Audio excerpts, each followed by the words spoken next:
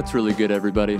This is Nathan Allenbach, and welcome to the podcast where we get into people's stories and go down a bunch of rabbit holes about what's really good in the world. And I'll tell you what's really good right off the bat. It's really good to be back podcasting after a bit of a hiatus. For those of you who follow the show, you might know that I've picked up a lot of freelance work these past few months, so I haven't had as much time to record, which really sucks. And I've been saying this in the past few intros I've done, but I do plan to release more regular content soon, whether it's through this specific podcast or on a future Twitch channel. So stay tuned. It's all coming. I'm just constantly overfilling my plate. But enough about me. Let's just jump into this thing. For today's episode, I had a tremendous time chatting with Dave Jorgenson, the man behind the Washington Post's iconic TikTok account. Dave also produces other shows for the Post, like Department of Satire and Short Takes, which can both be found on YouTube or their website. I also learned afterward that he hosts his own podcast called Survivor Top 10, which recaps Survivor episodes. It's still on. Who knew? Well, I knew because my wife's obsessed with Survivor, which we get into on the show a little bit. I got all that linked in the show notes, along with a recent piece that featured him in The Atlantic, which was super cool. And of course, a link to his Twitter account where he gives like behind the scenes commentary about his work, just similar to what I do. If you're into that, it's all good. If not, it's also all good. But we took a deep dive into his background throughout this show, just how he got into TikTok last year, what the process has been like personally and internally with his coworkers. We also ripped about the state of online media for a bit and got into the platform's culture at large, which is uniquely dominated by Zoomer humor, for those of you who don't know.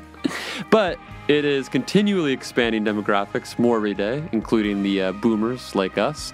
And I just read, actually, that it's closing in on 1 billion monthly users, which, just for scale, both Facebook and YouTube currently have around 2 billion monthly users. So it's just insane. It's already like half of that, if it maintains this level of growth. And plus, we also talked about spam, Aaron Carter, and just overall why I now believe that him and my wife were actually meant to be together. So, no, I won't spoil it anymore here. That's all you get. So please enjoy, and please rate the podcast on iTunes or wherever you have it if you dig it. Now let's get into what's really good.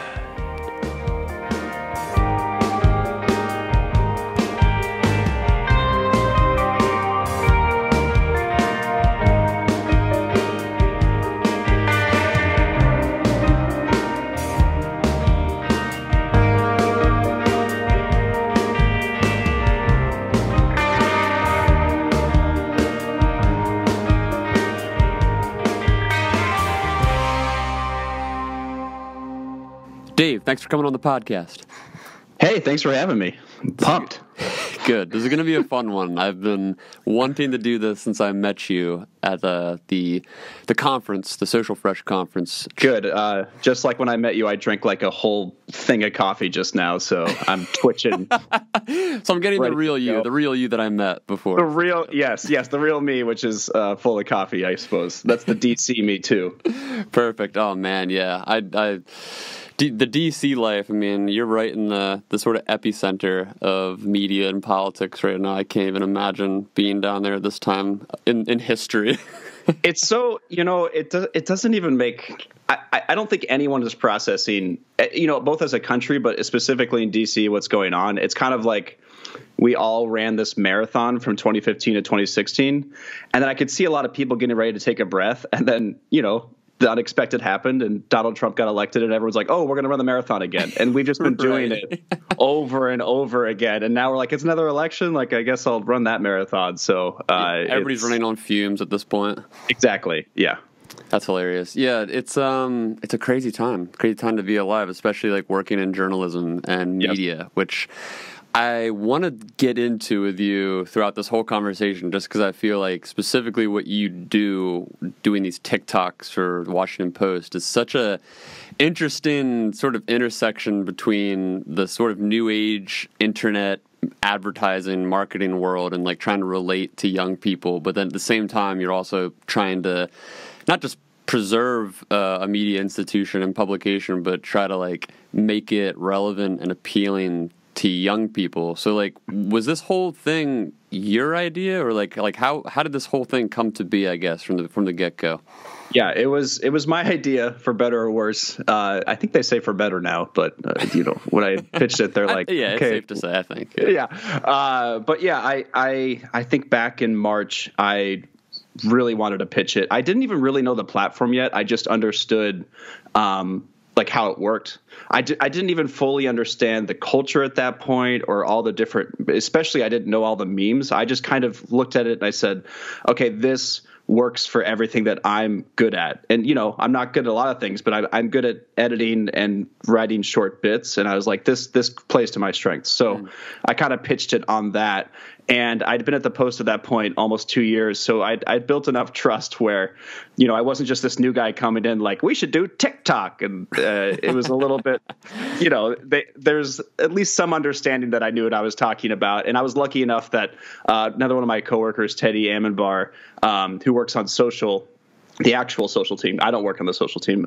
He kind of came in that meeting with me because I asked him to, because he has been on TikTok and is still on TikTok and is obsessed with it. And so he could answer all the really hard questions that they had that I didn't know the answer to yet. Right. Yeah. So yeah, definitely my baby from the beginning. What did you do for Washington Post before all this then? Were you just like in video production with them? Yeah, I was hired on the what we now call the creative video team, but even at the time, it didn't have a name. It was basically just early 2017. They announced not only in video but all across the company just a bunch of new positions. Probably the most people they'd hired in that sort of group in a long time. And so there's this new creative video team, and now there's about 10 of us on it. And I was the first person hired to the Post. There was already one other person there. And I basically was hired as writer editor. And the person that hired me was my boss in my old job, and she kind of knew what I'm about and what kind of stuff I like to do. And so very quickly I started doing political satire videos. I started the series, which I still do from time to time, called Short Takes, where I interview kids on the street about anything. Yeah. It's sort of like YouTube, kids say the darndest things. The Art Linkletter one, not the other one. And so it's, I was doing that for a couple of years with some exceptions where I would help other people with their projects, because everyone on my team runs different series. Like she did this series called Should I Freeze My Eggs? So I helped a lot with that one. There's another series where this person is Throwback Thursday, and I just helped with a lot of people. Yeah, that's cool. So before getting hired there, then, like, what was kind of your background getting this? I mean, I know you mentioned, like, this is kind of a specific skill set you have for doing skits and editing and all that. I mean, were you doing video production or comedy prior to all this? Because you seem like a pretty natural personality as far as, like, not just being able to put the skits together, but just owning that limelight in a way. Yeah, I think I'd like to think of I don't like to think. I think, unfortunately, I was never quite natural at it. I just did it so much that it comes off more natural now. Okay. I just am so extroverted in that way where I like to make people laugh. And so that's where everything sort of stems from. Like in college, all I wanted to do was work for a late show. And I knew that I could get this internship at Colbert Report because people at my school had previously gotten that. And that's like the reason I went to the school I went to, DePauw, was I knew about this internship, which is crazy. I'm glad I did it. But in retrospect, like, that internship was not guaranteed at all. Right. So that was great that worked out. But so once I was at Colbert, and that was 2012, it was during the presidential election. And it was so much fun watching how they just took the news in every single day and how they reacted to it. And I just kind of started to enjoy politics in that way. By the time I left, I realized like how much I knew about what was going on just politically in the country, which I'd never at all been even like somewhat aware of what was going on. So and so I just, from then politics just became something that was really interesting to me and really funny to just poke at. My sort of like class clown instincts came in, and I just within a year after school, I was already in DC because a friend of mine was already here, and he was a friend from college that I did this late show with at college. It was called the Pre-Recorded Late Night Show, and it was like SNL meets sort of how late night is now with digital shorts and all these, but I also had a desk, and I would interview teachers and like the lunch lady and like all these different, just, it didn't really matter. We would just interview someone and really weird stuff. We did like an Oprah style episode where we just had someone make a really big sandwich, and then we just cut it up and threw out sandwiches and said everyone gets a sandwich. We did all kind. It was honestly, it was really fun, and creatively, it was like the best thing that could have happened to me, especially as I was about to leave college. And I spent more time on that than any of my classes. I was going to say, it sounds like the road was truly paved to come to this point with TikTok. Yeah, it really was. And I never would have expected it. I didn't even expect it until, March of this year that I started to see like, oh, this works for me. And not to say that TikTok's the end all be all, but it's certainly something that right now I'm obsessed with.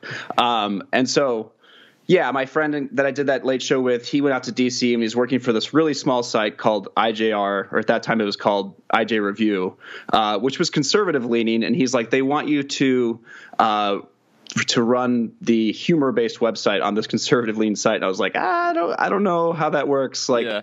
People like to joke like, oh, conservatives can't be funny, but there's kind of a little bit of truth to that, I think. But I like the challenge. And honestly, it was a great challenge to basically create this site that had to appeal to anyone from libertarians to what would become Trump voters. Mm-hmm. And by the time Trump was elected, like I had known for 2 or 3 years what a Trump voter might look like. And I already knew where the party was going because I had been trying to make those people laugh for 3 years. Right. So it became an asset pretty quickly, though it was really difficult. And while we were there, they kind of merged the humor site into what became just IJ.com. And then we started making just basically videos all the time. And we started doing ones with presidential candidates. The one we did first that was like probably the most popular from that time was Lindsey Graham smashing his cell phone. And it was when Donald Trump gave out Lindsey Graham's phone number at a rally. Right. And the next day actually that night, someone on our team called one of his people they knew and was like, hey, do you want to like just smash your phone on camera for us? He goes, okay. Perfect. And so we had that video done by noon the next day. And it's so crazy. That was 4.5 years ago. And Lindsey Graham is completely the perception of him is the opposite now. It's so strange. Like he hated Trump both privately and publicly then, and so it's crazy how there was a lot of that flip flopping on like conservative media, even just on Fox in general, just like the general conservative. And I'm sorry to keep interrupting. No, you're good. There's a little bit of a delay. It's fine. Okay. Fair enough. So that actually. That kind of led to the demise of our site in some ways was because there was no real identity. The site I work for, the political news was leaning right, but it was kind of leaning center right. And they like quickly couldn't really thrive in this new Trump age, and the site started to collapse. Everyone that I worked with started going everywhere else. Like pretty much half the people that started Axios were my former coworkers, and they all just jumped ship there. A lot of people went to CNN, and by the end of it, it was basically like me and my buddy Colin, the guy who got me hired from college, and we were like the two left on the raft. Like the ship had sunk a long time ago, and Colin was like, "I'm just going to quit." Oh man. And then I kind of laid on the raft a little longer until I found rescue at the Washington Post. But don't worry, he got a job at Axios not long after that too. So it's a happy ending. Yeah, all of it's a happy ending. Everyone I worked with there was honestly great, and they all had their own happy endings because that company just hired 22-year-olds out of college that would work for any paycheck.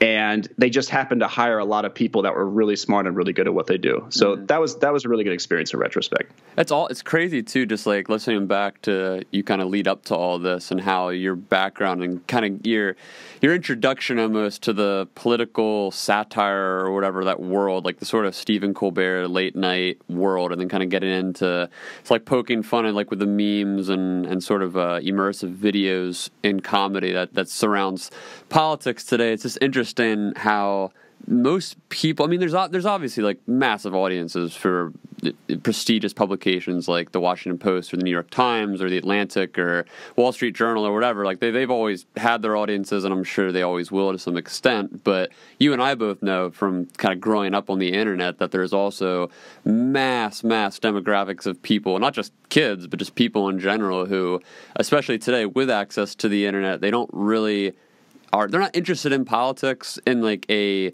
serious way where they're reading long form pieces on the Atlantic or, waiting for these really serious segments that are analyzing foreign policy or whatever. Like they're getting their bits and their information from people like John Oliver or, some like satire news person who just does bits, whether it's on Twitter or YouTube or whatever. So it's interesting how like you kind of experience that intersection a bit going into the Washington Post, which isn't really, I mean, it's a much more prestigious platform than, say, like a late night show. But you're kind of bringing in that newer, almost like a necessity, because like you and I both know, I mean, I'm sure some of the people there pushed back, and I'd be interested to hear like what your experience was like in the beginning there, because we both know that, yeah, obviously there's a massive difference between the late night type comedy, political commentary or whatever, and then the more prestigious media institutions.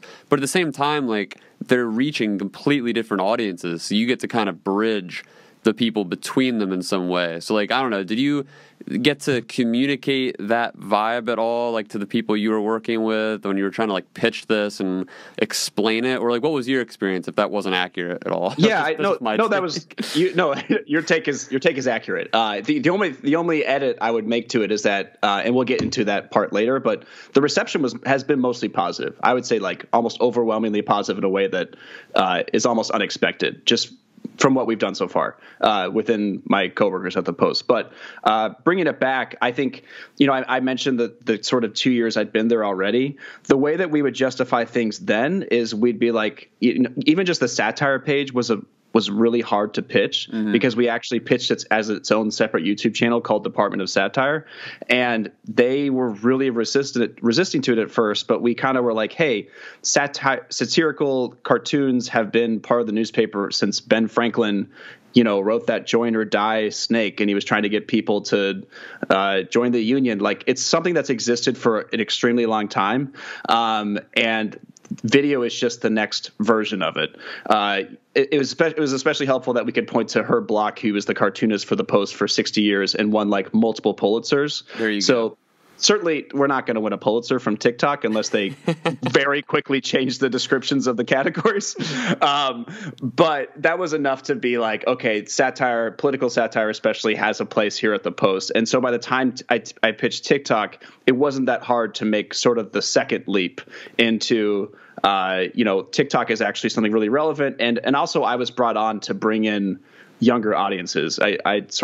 I didn't mean to omit that earlier, but part of the creative video team's main goal was to bring in millennials and Gen Z and all that, because, the Post still has a pretty strong subscriber base, but it very heavily leans towards people's in their 40s, 50s, and 60s. Right. Totally. Yeah. And I remember reading somewhere that you had mentioned the whole bit about the political cartoons, which I think is such an important point, because when looking at a lot of these sort of new experimental areas of marketing and advertising for media, I mean, it is a brand new landscape. I mean, we're in uncharted territories in a way. So it's helpful to be able to parallel like what's going on right now to things that we've experienced in the past, because I've seen a couple people, not just through your like interviews that you've done, but just in general online, talk about this type of marketing or whatever, and they'll say like, it kind of trivializes the news or the institution of journalism. It kind of makes it feel like it's less serious. But to what you're saying there, I mean, this is something that's always been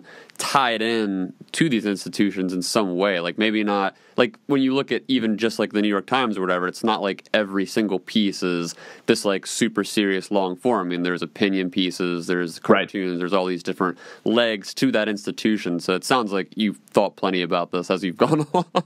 Yeah, and I've had to because, as you could guess, I've had to explain myself to a number of people, both inside and outside the building, and why we're doing it. And you kind of hit on one of the main things I usually say, which is that, the politics section of the Washington Post is like 1/5 of the actual newspaper we produce every day, if less. So there's a lot of people to highlight in our newsroom, too, that we do on TikTok almost every day. So that was another big part of the pitch, was like, I'm going to be showing everyone in our newsroom and what they actually do. And if you actually, look at the platform, you'll see where I'm commenting and replying on our own videos about who this person is and what they do. And, while it all seems very silly at times, and certainly we make very silly TikToks, the integrity is still there, in my opinion. And I feel pretty strongly about this, that I've never, it's not like I'm posting, fake news or everything we write that's about a story that's going on. I basically have taken it directly from one of our Washington Post articles. So the integrity still exists in terms of, like, we're not lying to people by any means, but, we are certainly being kind of having actual fun in the newsroom. And I'm of the opinion that's a good thing, that people should be smiling. And, totally. Yeah. How did you initially, I'm so interested in this whole bit about you collaborating with everybody in the newsroom. I think it's easily my favorite part of all the TikToks you do. Because at first when I started scrolling through them, I'm like, oh, it's cool. Like, he collaborated with this department or whatever. That's sweet. And then as I'm going through, I'm like, holy, like, he's literally collaborating with like everybody at this company. So I mean, like, how are there people with different opinions? Like, do some people not want to have their face shown? Like, how is that whole collaboration process like with your coworkers? So, can I explain to you first how I thought? Or no, you're not allowed, Dave. You're not allowed. Can I? Please. Am I allowed to share my feelings?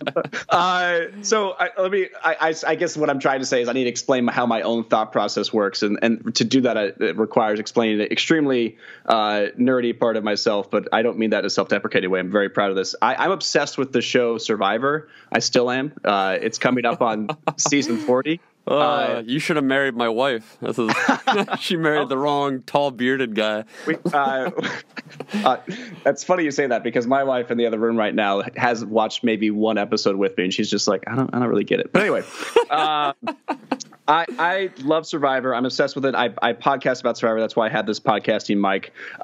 And I'm not as good as your mic, so yeah, gosh. But I love Survivor because basically for the strategy. It used to be about the survival part, and it still is to a small extent, but now it's much more about strategy and how you approach people and how you sort of build alliances. And I kind of have liked thinking of all this as sort of getting endorsements and alliances from other people. So I was very strategic about who I approached first to be in TikToks. I knew that David Farenthold would do it. And, obviously he's one of the most recent Pulitzer-winning reporters in our newsroom. He's very well respected, and I knew he would say yes. So very early on, I got him in a TikTok. I got Wes Lowry, another Pulitzer Prize-winning person, in a TikTok. I got Robin Givhan, who's our fashion reporter, who everyone is obsessed with, and they should be.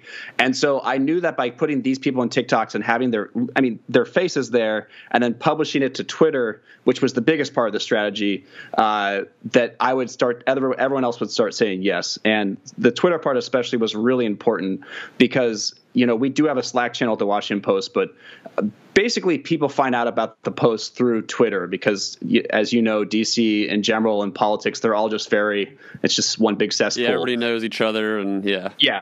And so just by posting on the Twitter, I knew that it would get some sort of outside momentum from that. And so it's funny because you do get the momentum from TikTok, but Twitter itself has actually propelled it more and actually kind of given me job security as far as my job with making TikToks, because all the public support on Twitter makes my bosses, everyone, feel comfortable about us being on TikTok. And we also got Marty Barron on a TikTok probably like the third week in, and that was huge. Yeah. And the thing about the one with Marty is I think it's hilarious. Not a single person on TikTok understood it. The whole joke was that Liev Schreiber was in the newsroom, and we were really excited about it, but it was just Marty Barron. And basically Liev Schreiber played Marty Barron in the movie Spotlight. So like that joke went over every single person's head on TikTok, and every single person on Twitter got the joke from DC. I was going to say, you're expecting expecting like the Zoomers to know journalists and yes, yeah. There's no way. I knew it wouldn't work. It didn't work at all. The only reason people must have liked it is, I don't know, our convincing performance. I'm not really sure.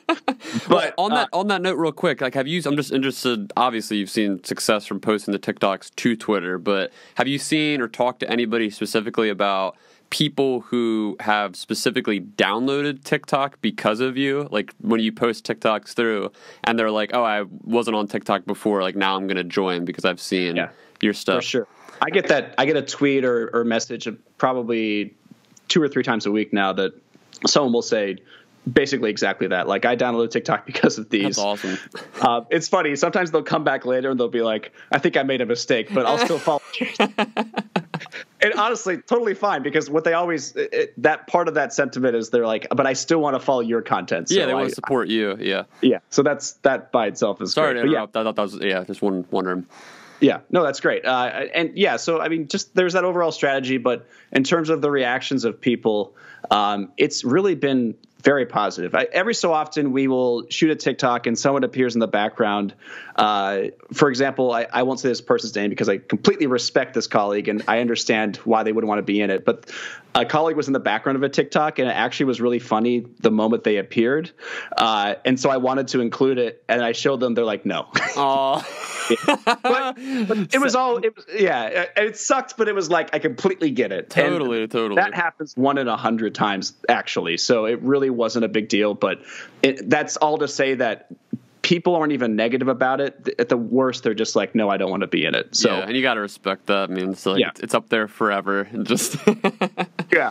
And, I think one thing, and I've said this before, and other like little interview things, but I really want the TikTok account to reflect the Washington Post newsroom. And the newsroom is like really very dorky funny, but very like people have a really good sense of humor.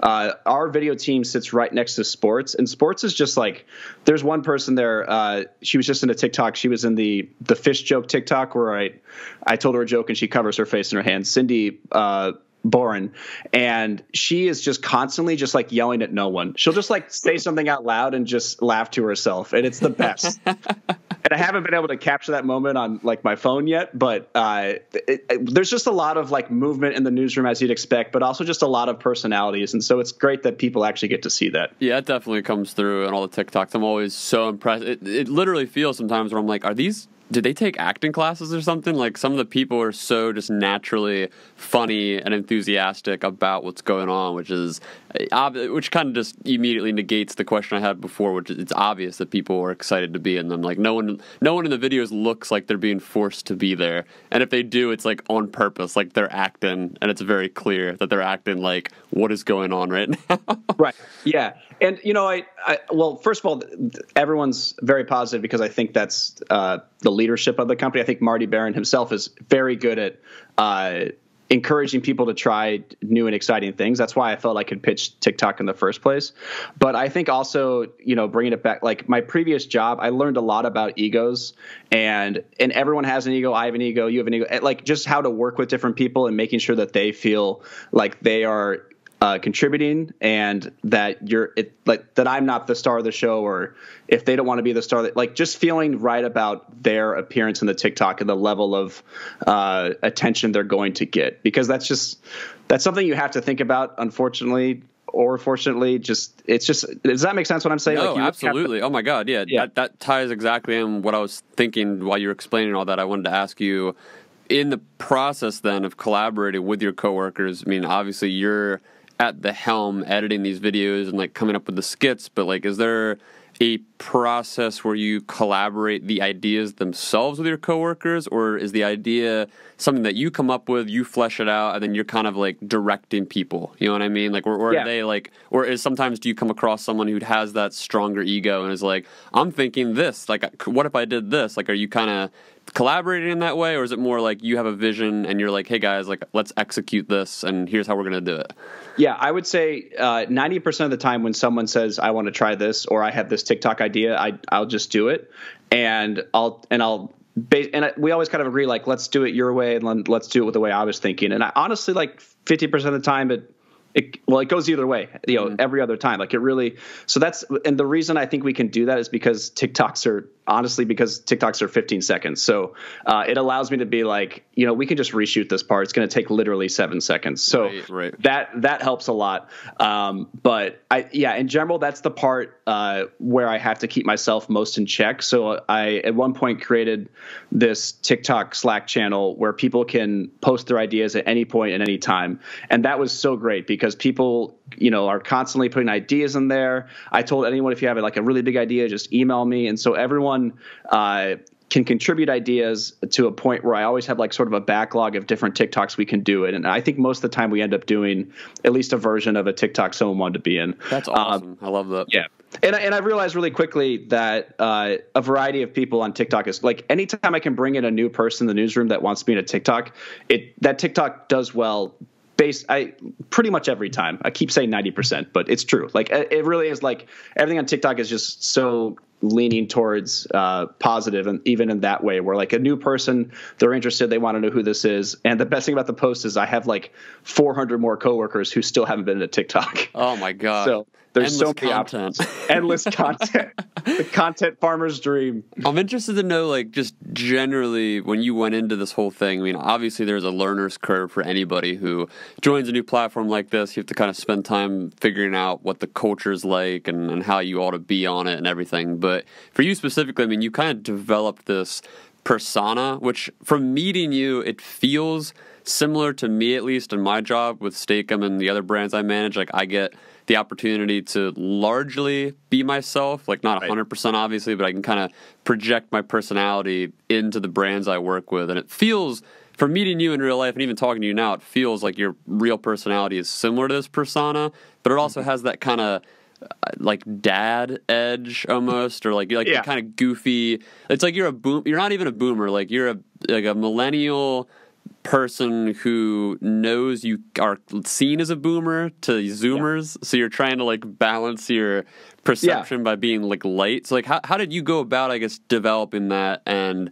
how do you see yourself operating on the platform, like amidst the kind of the culture of Zoomers?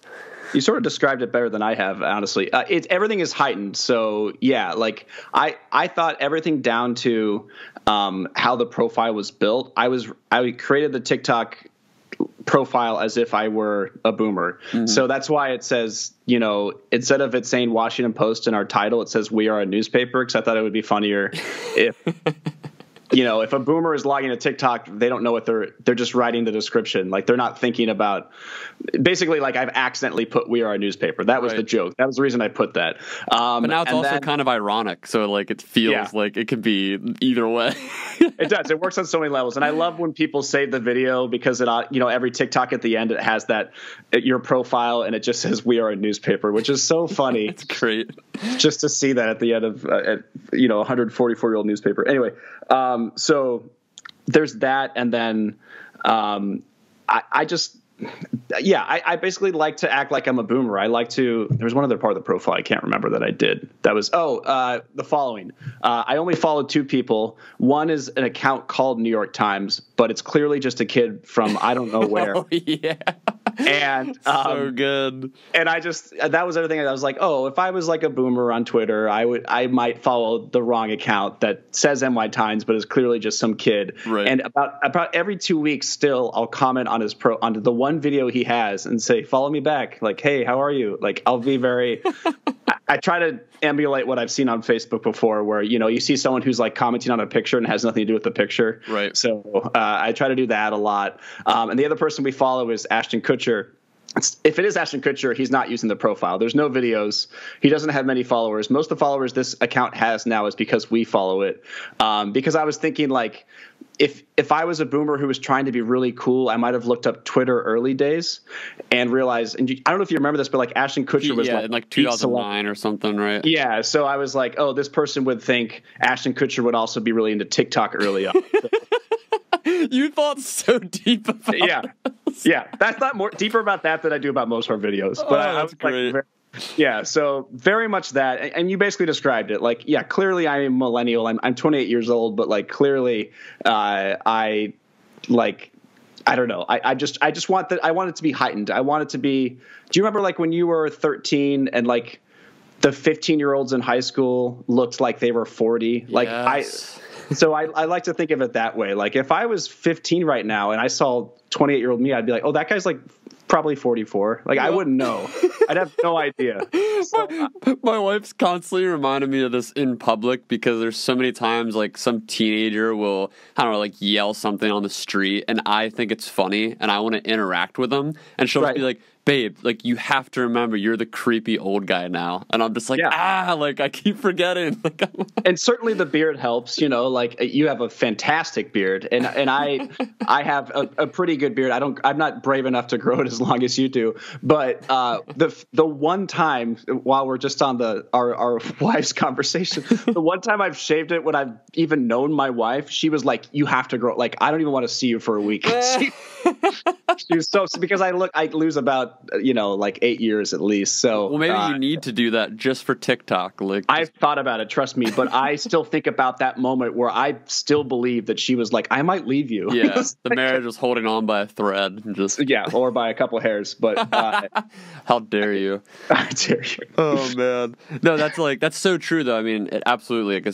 I feel the exact same way navigating the platform where I just feel so old, even though obviously I know I'm not, and I work on social media for a living, so I spend so much time still like consuming content from younger creators, just trying to keep up with things. But to a certain point, I mean, you literally can't. And then even if you try to, unironically, you are then like fulfilling the boomer prophecy of just becoming like the tryhard whose their time is up. And now the kids get to make fun of you. So you kind of have to find that like weird, like, I don't know what the guy's name is. That's exactly right, though. It's leaning into it. It's leaning into just being a boomer. Exactly. Post it. And you might know the guy, he's a pretty popular TikToker. I forget his name, but he's like got to be in his 40s, maybe his 50s. And he always wears like a baseball cap and kind of like hip like Nikes or nice shoes. And he always has like a basketball or something.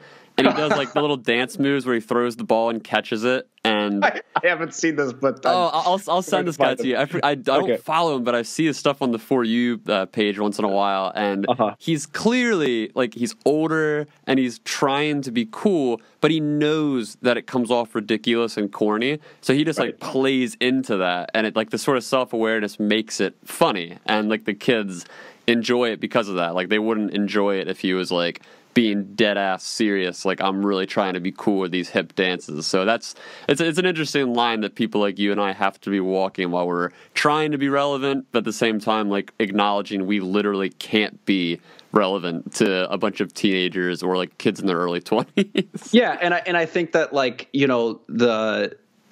basically I would say probably millennials, like I think you and I have a really good sense of like bullshit on the internet, but like Gen Z really has a great BS detector of like who is being genuine and who is not. Yeah. And I think when you're sincere in your awareness of yourself, like when you're self-aware, they get it and they're okay with it. Like when you're that guy who's, trying to be a little bit jokingly trying to look younger with his Nikes and the basketball, or if you're me and I'm like acknowledging that I don't know what's going on, or I'm trying to be a Visco girl or whatever's like they respond to that much more than someone who's actually just trying to blend in like very seriously. Like, the what was the story that came out today with the former TikToker who made up a fake account that's clearly him, and he's now given all the assets to it.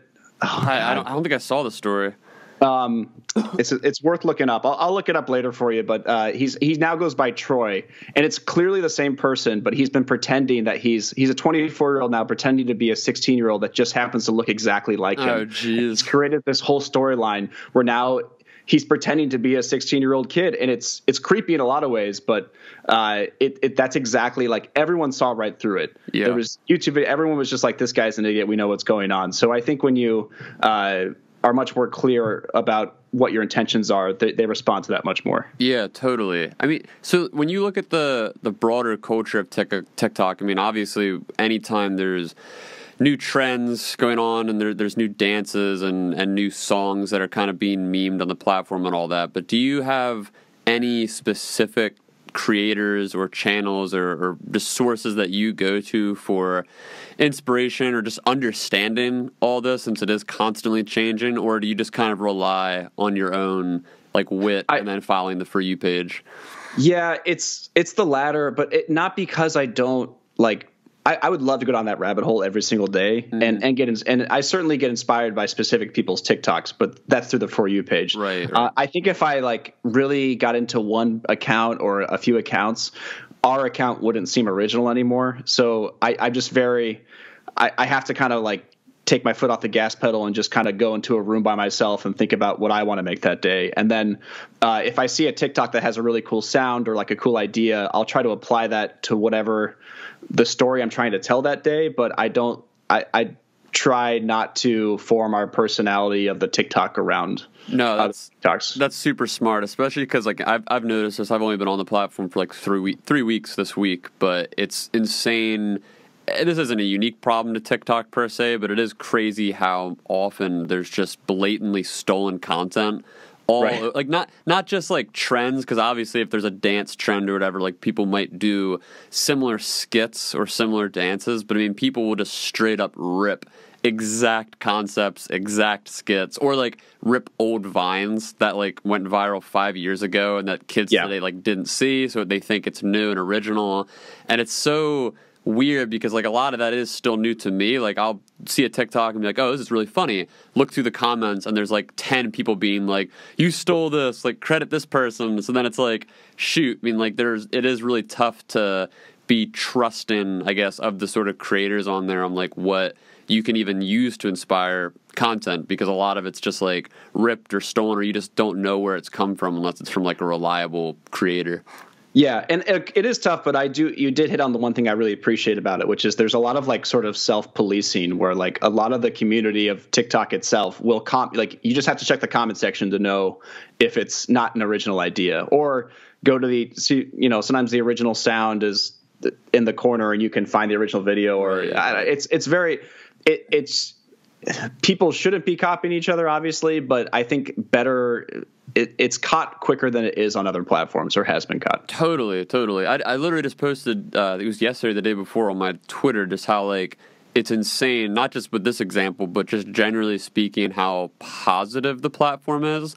And like I've been kind of just going all over it. I mean, I've just gone through what I guess would be like the extreme sports type parts of TikTok, or like the stunt parts of TikTok, and obviously the dance stuff is everywhere. There's like and there's like food stuff. There's a lot of obviously comedy skits. I mean, there's tons of different sort of subcultures within the broader culture of TikTok. But like pretty much everywhere that I've seen, at least, the comment sections are overwhelmingly positive, and there is a lot of that keeping people in check and kind of supporting each other, which I'm just not used to seeing as much on other platforms, especially working on Twitter, where it's just like a constant cesspool of like, who are we canceling today?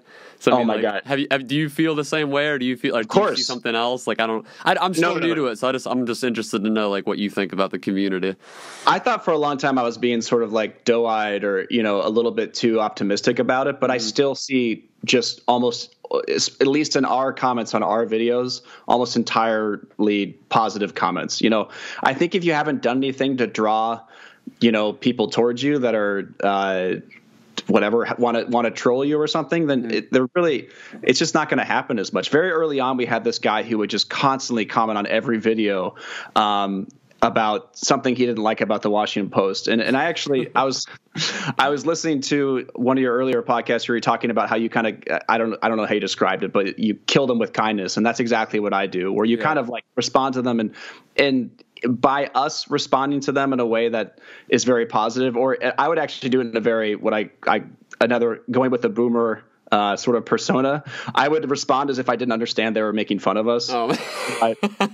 Just totally sincere, like totally sincere. Yeah. And I still did that. But I don't get him as much anymore. But I was just very sincere. Like, someone would call it the Washington Compost, and I'd be like, no, it's Washington Post, but you're really close. Like, and so just by doing that, everyone else likes our comment. They kind of shit on the other guy, right? And then he sort of slowly fades away. And sometimes they, like you were saying, they sort of laugh back and they're like, "Oh, we were just kidding." So I think TikTok rewards that much more than it rewards just general negativity. Yeah, I think you can you can typically filter out those negative commenters or trolls or whatever up to a certain degree, where I think like there's certain fundamental people that are out there that obviously are on every platform, and they're usually either really sociopathic or just like extremely vitriolic people in general, and their entire purpose online is to just cause anger. And like those types of people, you might not be able to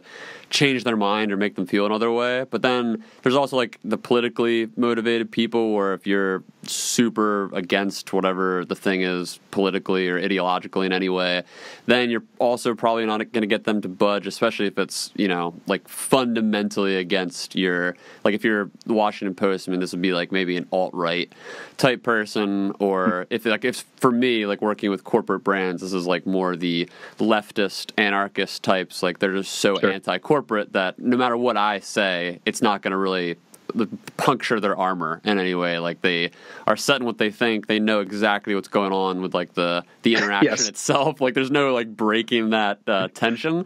But I think like past those people, you can really break down someone's psychology pretty easily with comments, because a lot of people are just looking for attention. They're just either looking for a reaction, or they're looking just to be heard in some way. Like I feel like so many of the commenters on social media on any platform, they're just shouting into the void, like hoping somebody responds. So when you do respond, it like immediately disarms them to be like, oh yeah, there's a person there. I forgot about that from shouting into the void all day. Right. And that is actually one of the huge advantages of TikTok that I didn't previously really have, where like the videos I would publish for the Post or even IJ before that, they were kind of all over the place and I wasn't always in them. But now people they sort of associate, like a human face that's responding. And I think most of them by now know that I'm the person actually responding. So it's really hard for them to like really come after me, especially when I'm pretending to be this earnest 60-year-old. Have you had this is something we kind of touched on this yesterday when we were talking about the show. Do you have any stalkers or any weird people? I feel like you've just I don't know what the number is. I mean, I know it's in the millions of impressions that you reached as far as people that have viewed these things, but your face is all over them. So, I mean, obviously it's still TikTok. It's still kind of like a niche part of the internet, but obviously you're plastered everywhere. So, I mean, have you had anybody follow you in a weird way or whatever? The best way to sort of explain it is, I sometimes I Google myself. I do it for vanity reasons, but also because there's another guy named Dave Jorgenson, who's a honky tonk country singer in Oklahoma. And he has a website. It's called davejorgenson.com. And I like to pretend that him and I are in a battle, even though he doesn't know it, about who's going to get more Google mentions. And he also sometimes, I'm from Kansas City, and he plays sometimes in Kansas City. So he'll be up on a billboard and he'll say Dave Jorgenson's coming to town. And my friends will send me a Snapchat hey, you're coming. I'm like, no, shut up. Anyway, I like to check in on Dave Jorgenson, honky tonk singer. But as now when I type my name into Google, the autofill, it shows Instagram. It says Dave Jorgenson Instagram, Dave Jorgenson girlfriend, Dave Jorgenson wife, and then Dave Jorgenson, the name of my wife. And I was like, okay, what? This is getting, and that's why my Instagram is private. You can certainly follow me, and I'll tell you my account later but I had to have that corner of my life just be in, private, literally. Yeah. And I do get plenty of requests, and sometimes people will message me on Instagram, and most of them are just pretty nice. They're, they just, I think most of the time are just kind of earnest fans. Twitter, I get just all kinds of weird stuff. I have always found Twitter, man. It's always Twitter. And I have my DMs open because honestly, it's also open DMs have allowed me to connect with people to make the whole Julian Castro TikTok started with a DM from someone on his campaigns. That's so wild. So I keep them open because like there's a lot of opportunities in that way. And I think even you reached out to me that way. Yeah. So like most of it's good, but every so often I just get insane DMs, and it's mostly gay dudes, which is flattering. I think I'm just a straight white guy, but I'm very flattered because gay people are much more open about how they feel about me. And they will. I mean, you saw it on our group chat the other day. Just someone we know was just telling me. So I actually hot. Like you're hot. It's fine. So it's real. It's certainly good for my self-esteem, but at a point I just stopped responding. Yeah, I mean, when your DMs are open like that, I mean, you got to filter things out at some point. But yeah. So like on the note of the Julian Castro bit, I mean, I know like he had, the campaign person approached you and you guys got to collaborate, and I know you've done other collaborations with presidential candidates at this point, but I'm interested to know, someone else in that group chat mentioned this too, like have other people or organizations come to you at all for like advertising, like product placement or like a personal feature, like, hey, we saw your TikTok, it's doing really well, like can we jump in on one sometime? Yeah, I've gotten, and I wish I could give you like any of the ones that have happened. I've been approached, and some of them I've been approached by are like nonprofits and cool.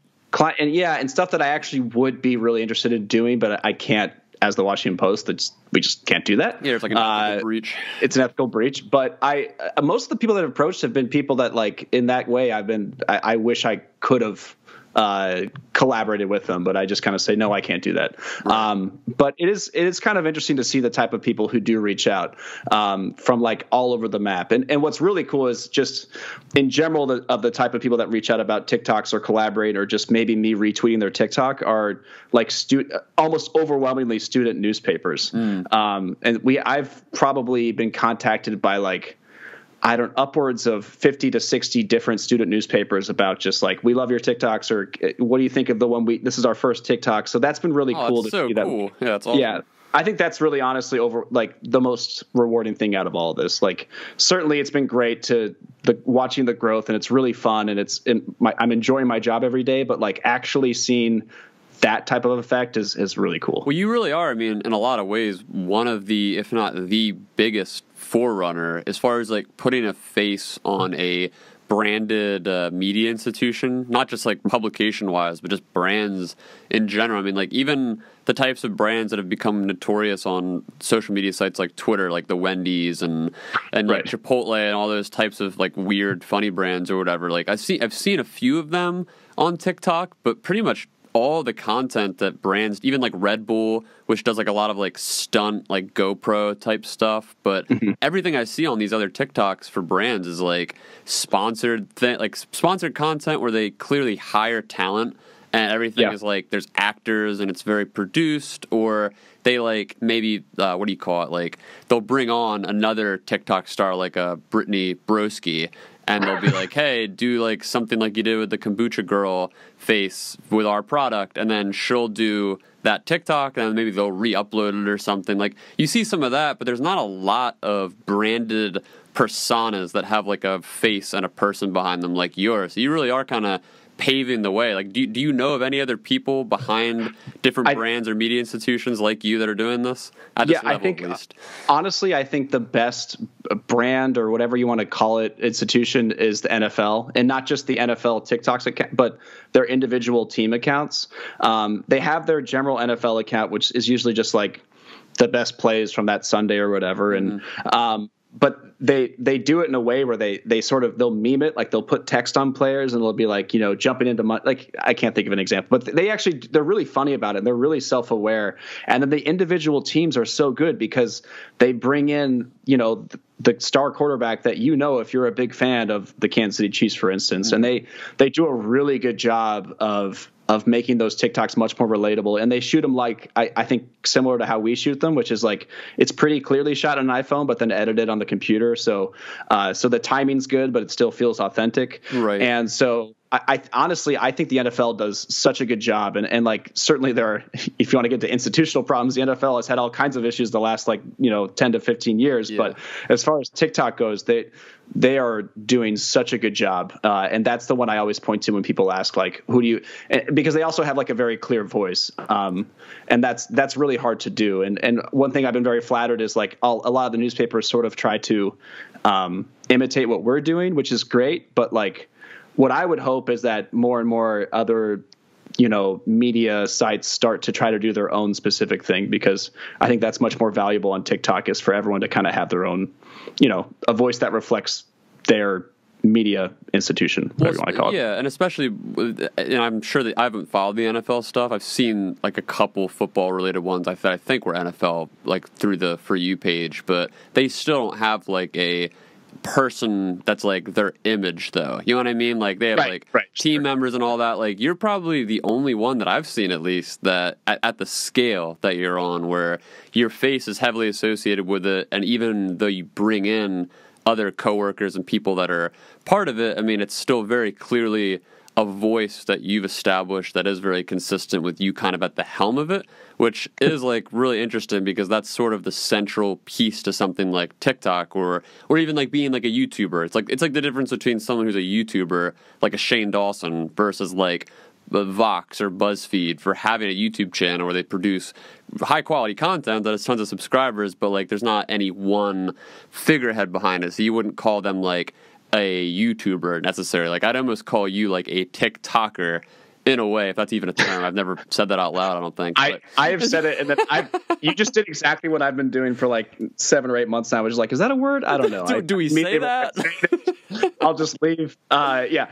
No, I guess you're right. And so it sounds like I did not answer your question correctly before that. No, you're fine. You're fine. I was interested to know anyway if you had other accounts that you thought were like great or influential. But yeah, it is interesting, like thinking about the difference between a brand, which is kind of like a broad image of like production and different, facets to it, but then you being like the personified embodiment of that brand. You know what I mean?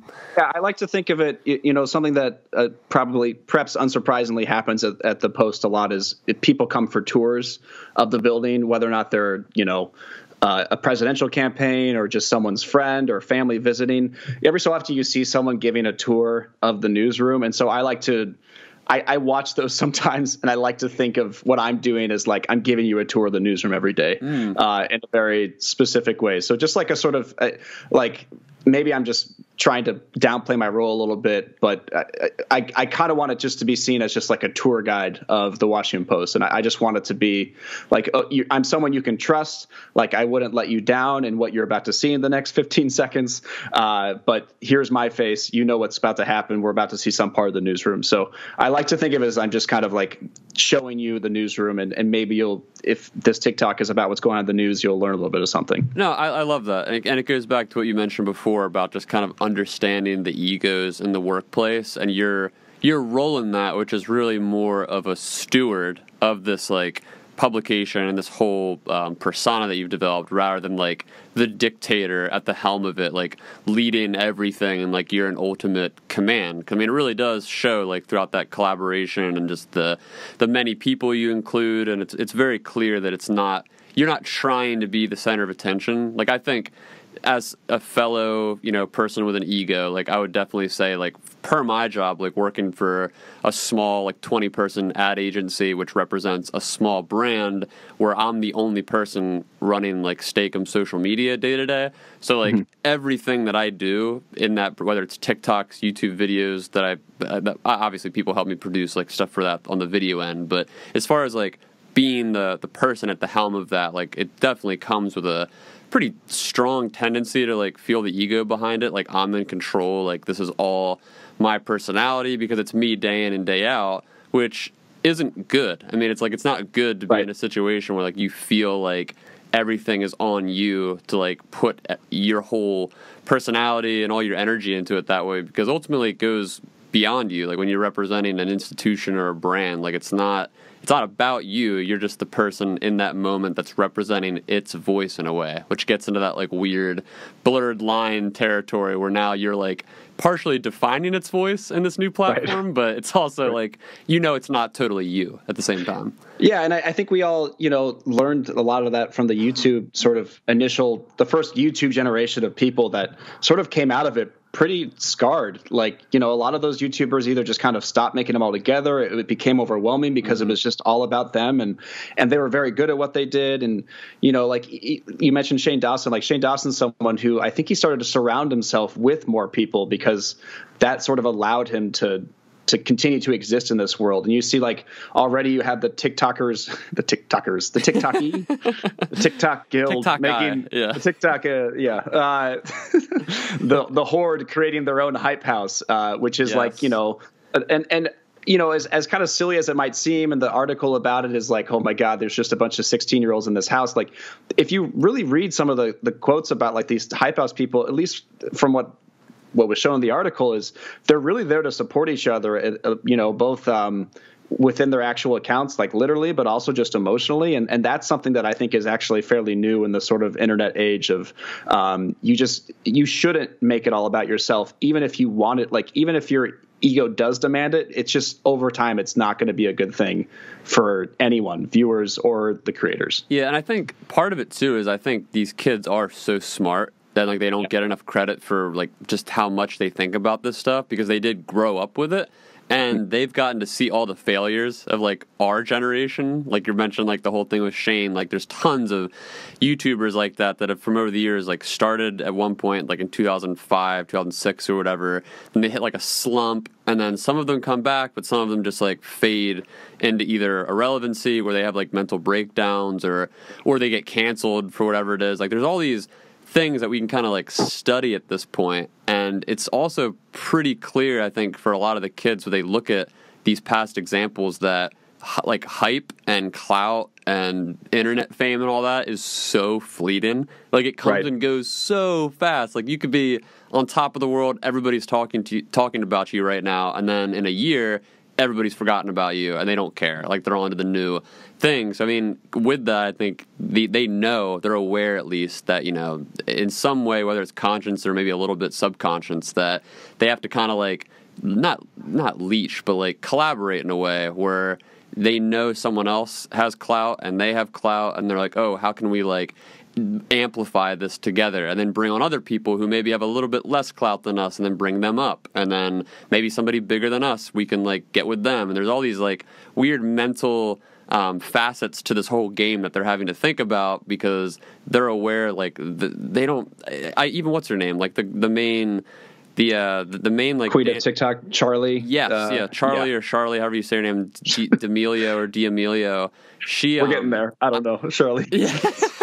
But I see her all over the For You page, like not even just her, but like people that duet her videos and like try to copy her stuff or meme it or whatever it is. And it's just so interesting because like I started like 3 weeks ago on TikTok, and in that time she's gained millions of followers on it, literally just within that 3-week period that I've been on the app. So, I mean, even for someone like her, like, I'm sure she's just I have no idea what her background is. Like, I'm sure she's kind of like... She's into dancing. That's what I know. She wants to be a professional dancer. Sure, so. Yeah. But, like, I'm sure that, like, unless there's some, like, secret corporate manufactured agenda, like, underneath her that maybe I just haven't seen or hasn't been uncovered yet. Like, she was just some kid who ends up going viral and is now this major star. So, like, there has to be some level of self-awareness to these kids that are getting famous so quick on this platform to be like, this came out of nowhere, and we have to kind of, like, think about, how we interact with the culture itself, because they're not like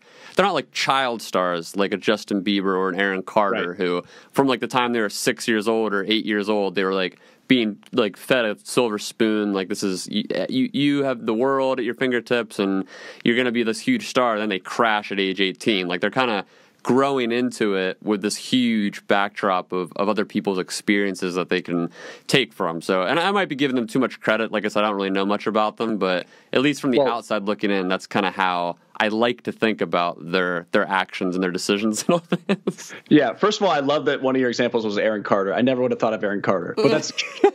I feel like people always say Macaulay Culkin, but Aaron Carter is so funny because I haven't thought about him since I was a kid. But I'm sure you're right. I don't know what he's up to. You got to get back on the Aaron Carter train, dude. He released a single a couple years ago called "Fool's Gold." I'm obsessed. It's phenomenal. He's so. I mean, he is like a total like troubled child star. I mean, his family's insane. He's also very mentally unstable and has a lot of ups and downs and clearly needs help in a lot of ways. But he comes to mind because he recently had this single "Fool's Gold" that it's I'm going to make a note to "Fool's Gold" TikTok soon. Please. But I won't say why. It'll just be for listeners of this, and they'll know. Oh my God! When it comes out, just comment "I know" or something like that. And we'll all be in the know. I would. It would be the greatest thing I'd ever seen. But yeah, that's just an example. But yeah. Yeah, but also I was going to my actual contribution. That's not just talking about part.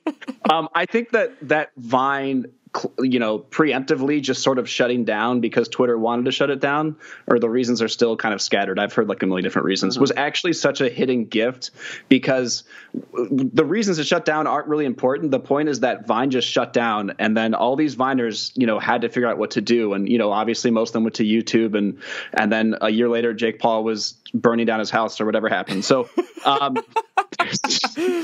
That's a great sentence right there. Yeah, Vine closed, and so a house burned, and so and then TikTok was born. But I think that just by that happening, a lot of this generation, like Charlie D'Angelo, TikToker, or whatever her name is, she probably saw Vine just shut down when she was like 12 or 13, and so now she goes into TikTok knowing this could all be gone the next day. Yeah. And that's not to say that there's no reason at all that TikTok should be gone tomorrow. It's just continuing to grow, and like it's doing things so much better, and that's so much smart. It's so much smart. It's as we get into hour 2, that's when I start. No, I love it. Keep it going. And so. TikTok is really smart about what they do, and there's no reason that it won't shut down, and they're much better at it than TikTok. But whenever someone asks me, like, is TikTok going to be around in a year? Like, of course, I personally think yes, they'll definitely be around a year. They might even do something like pull off something like Facebook, where they find out a way to be around almost seemingly permanently. But like, you shouldn't go into the next year planning for that. Like what I learned from, I kind of look at my short career as of now, before 2017 and after 2017, kind of in 2014, 2015, 2016 at IJ.com, like all of our traffic relied on Facebook. And that was a big reason everything went to shit, is because Facebook started messing with the algorithm and trying to do all these different things, and they started prioritizing video, and then Facebook Live, and then they changed their minds. And so all these different factors you had to account for every single day, they were changing every 2 weeks. Mm-hmm. So it was all over the map. And through that, I learned, like, you can't make long-term plans in video, at least right now. Yep. You can set those goals. You should absolutely set goals, and I have plenty of goals for our TikTok account. But you have to wake up each day knowing that like something could shift in the algorithm, and it doesn't mean it's not worth it. It's 100% worth it. But it's just I will never be surprised by anything happening in video social media anymore. Yeah, I mean, that was literally just today. That was the breaking news with the College Humor and how they've laid off virtually their entire staff for that exact reason. Just, I mean, the fact that Facebook essentially monopolized, the digital media space years ago, where, brands have been sharing their websites and sort of like landing pages through Facebook to bring consumers off site to wherever they were based out of. But then Facebook decided, nope, we're going to take all that away, and we're only going to reward native uploaded stuff. So you have to now bring all your content to us. And then even with that, the algorithm is so like selective and confusing that you can't guarantee what's going to get eyeballs in the first place? So now all these platforms that used to rely on it for traffic, like it's so bizarre. Like how you and I growing up, we remember. I'm sure you remember like websites like Something Awful, which I reference a lot on this show, yes. or like E-Bombs World, Albino Black Sheep, Homestar Runner. There was like all these different comedy forum blog, like there's so many, and you would, when you heard about them, you would search them online and then you'd go directly to them. Right. Whereas like now you don't really do that. Like you go to Twitter, Facebook, Reddit, YouTube, all these like main megalith platforms, and then they take you to wherever you're going to go. So like everything is really in their hands, and it sucks to be a publisher for any kind of content now because we're all so tethered to these tech corporations. Yeah, and that shift of you seeking out the news versus the news finding you was happening while I was in college. I was an English major, but I was in this thing called Media Fellows, which was just basically an honors journalism program. Mm-hmm. And all of our classes for like every single year was just talking about like how is the newspaper going to survive, and or like how will Facebook kill the news? Like in 2012, we already knew like this is not good for people, just generally speaking. And so we were already trying to find the solutions. And I couldn't even tell you what we came up with. We probably had a bunch of crazy theories and theses on what could happen, but like you could see this coming a far way away. But now it's gotten to a point where like, well, this is the reality. Now we have to find a way to get people back into, if not being informed, just like getting content that's actually quality, because there's just so many different platforms that can just pull any lever at any point, and your entire business has failed unless you've sort of diversified and have a page on TikTok and Twitter and Snapchat and all that. And it's so hard to do that. Like, of all people, like working in this specific industry, like how difficult it is to diversify your energy and your resources to different platforms, because if you want to do one really well, you have to spend so much time like in it and understanding it. Like you can't just like I always get on marketing people about this, because so many, and it's not, like in a lot of cases, it's not literally the marketing person's fault, but rather the place they work for in some way that's kind of enforced this notion. But so many of these people that work in marketing or advertising, they have this idea in their heads like, oh, well, I work at an agency or I work for this brand and I have to operate so many channels, and I'm going to use some tool like Sprout Social or whatever it is that schedules all my posts. And then that becomes the entire job, where you're just like typing copy into a website that aggregates the content to all these other platforms. And a lot of people have to do that because they're under-resourced at wherever they work, so they can't spend that time. But when you do that, you're missing out on so much of your potential for learning and understanding the actual culture and references and like what's actually relevant within those platforms, which is like you need multiple people to do that. Like with you doing TikTok, you wouldn't be able to do YouTube and Facebook and Instagram at the same level while you're doing TikTok. Like, it's just not possible. Right. And I worry that I don't want any listener to be like, oh no, everything's going to hell. But it's just, it's sort of, you just have to approach it with a healthy skepticism. Like, and as far as it goes, like TikTok has, in every platform I've worked on, which has included Facebook video, Twitter video, YouTube video, Snapchat video, like TikTok has been the one that I've felt the best about, and just in terms of feedback and how the algorithm works and how like you really are rewarded for good content as of now. So at least there's that silver lining.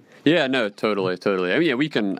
Hopefully, the people listening, they know it's not all doom and gloom. I mean, this stuff's just it's always changing, and it is always good to be skeptical of it, because it's not necessarily like the world's going to end tomorrow, but it is like we're all on shaky ground, and it's good to be aware of that, so we can kind of like move with the punches or whatever. Yeah, and at anything, we know for sure that they know the song "Fool's Gold" by Aaron Carter. Yes. Oh, dude, anyone listening to this needs to look it up right now. It's the most underrated meme song that I've heard in years. Like, it never became a thing. Like, he released the song, it got like a couple million views on YouTube or whatever, and it got a few million streams, but like, I loved it so much and never understood why it didn't catch on.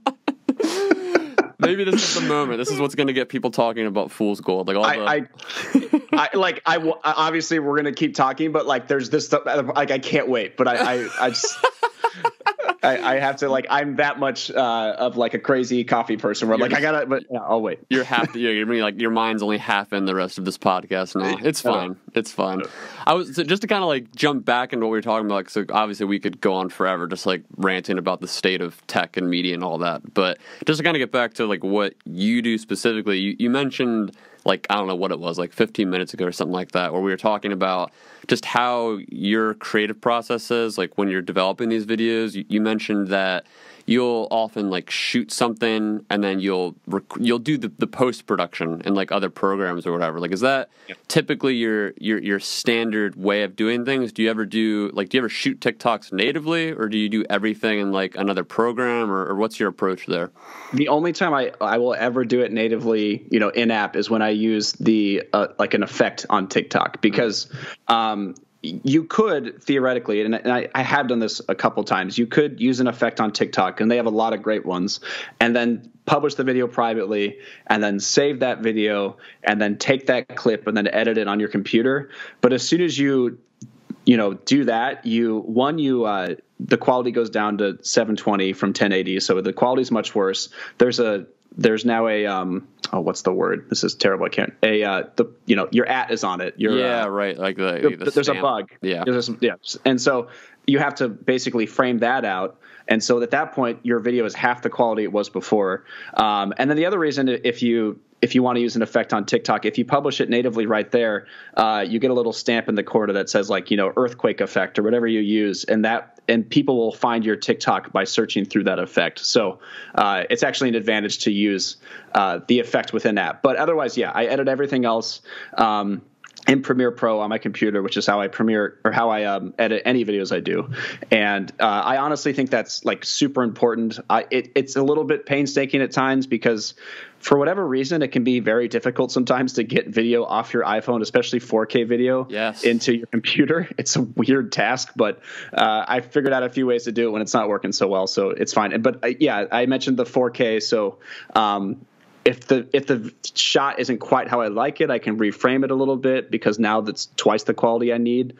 So it just allows for a lot of moving around and making sure that every beat, every moment, every like action someone does fits right in with the music or the sound. And I'll edit it with that sound. Like I'll download, for instance, the one today we did is with Jonathan Capehart, and it was just a sound where someone's going, "What? Huh?" Okay. Yeah.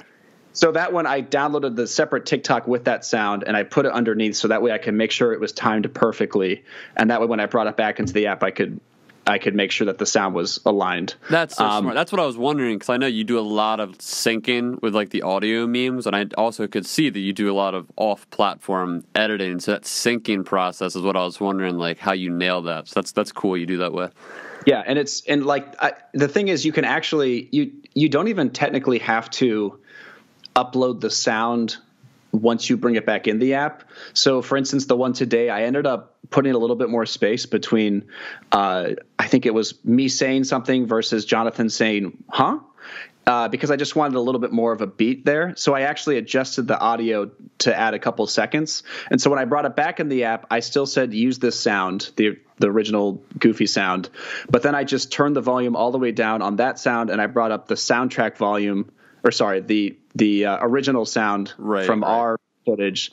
And so it still shows in the bottom right corner that that's the sound we borrowed from, but now it's just all my original audio, so it all syncs up nicely. That's so interesting. Yeah, I literally, today was the first TikTok that I've done in Premiere. Like every other one I've done natively at this point. And, that's impressive. Well, I'm realizing now just like how limiting it is. Like I've always kind of been under the impression like, oh, most of these creators must be doing it natively. But as I go on, I'm realizing all these little tricks and things that I'm noticing in the videos that I'm like, this is not possible to do within TikTok. Like there's so much you can't do that people do to kind of get that edge to give you like more probability, I guess, of going viral or whatever.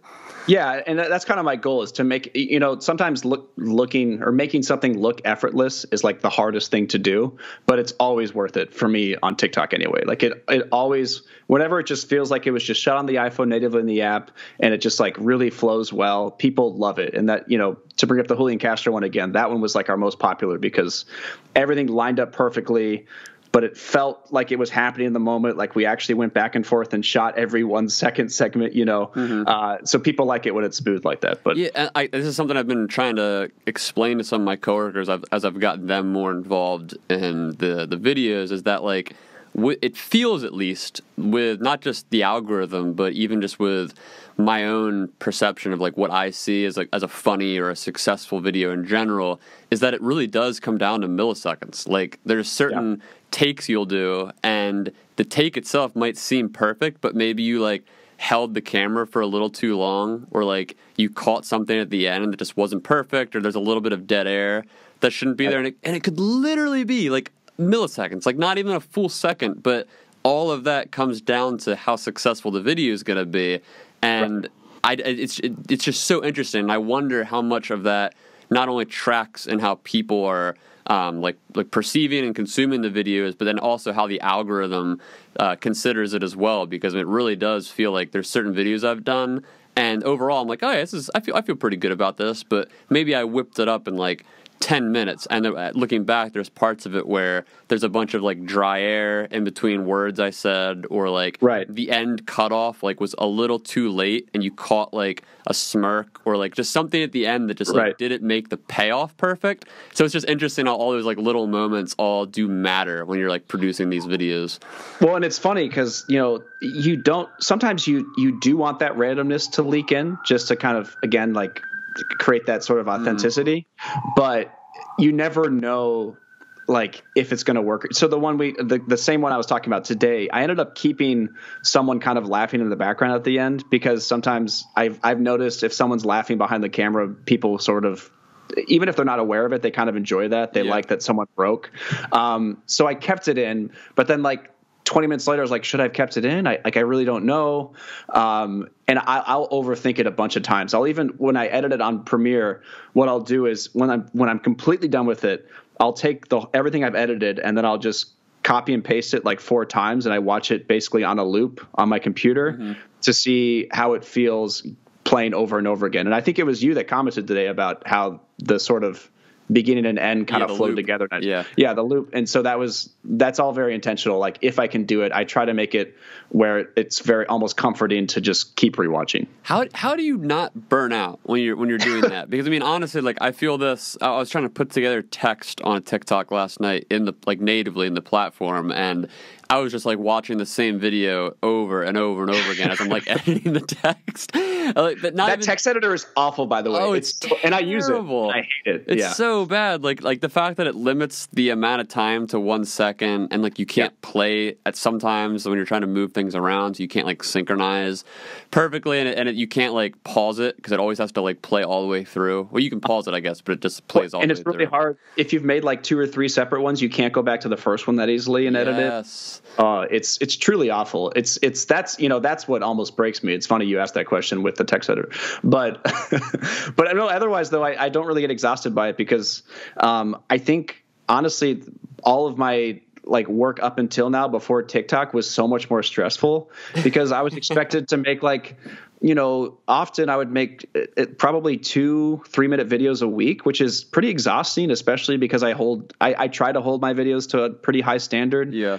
And I will comb through every second of a 3-minute video and really make sure it looks good. And so kind of going from, like a 3-minute video, that's math is hard. 12. That could be up to 12 TikToks or around that. Right. That's how much I'm producing in 2.5 weeks. Whereas it used to be something I was trying to produce in 2 days. So obviously TikToks have different plots and things going on, but it's still crazy to think about that. And I think that kind of perspective keeps me from burning out with the TikToks. Yeah, the standard definitely shows. I mean, I literally was joking with, I think it was my coworker Jeff about this, just with your portfolio, I'll say, of TikToks that you've had. Like we were joking because when I started doing Steak'em's Twitter like 3 years ago or so, the guy who ran the Moon Pie account, he was like the guy to me as far as like his name is Patrick Walls. Like I've done a podcast with him. He's a great friend, and he at the time I had no idea who this guy was. I just saw the account and I thought it was brilliant and clever. But at the same time, I kept looking at it like, I want to, like, it was what I was striving for. So I used it as like a competitive motivator, essentially. But I realized really quick that like I couldn't get my, like, I didn't have the same, and I still don't have the same level of just like wit, I guess, as he does. Like, he's a very clever, creative person, so the things he's able to come up with copy-wise are just things that I would just never think about, you know? Like, it's just out of my sort of bandwidth as far as like how my brain works, you know? So like I learned pretty quick, like, okay, I'm not going to be able to compete with this guy with the platform he has, putting out this level of creativity, so I'll just try to like out hustle him, essentially. Like, I again didn't even know him. Like, this is all in my head. Like, I'm using this as like a competitive motivator. So I would just like do a shit ton of tweets and like just really tried to build the account that way.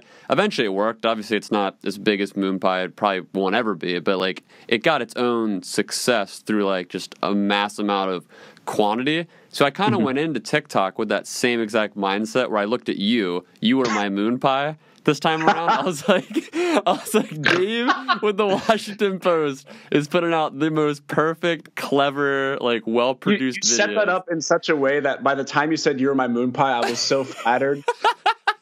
But now, like, I'm like outside of my body right now, laughing at the fact that I'm the moon pie.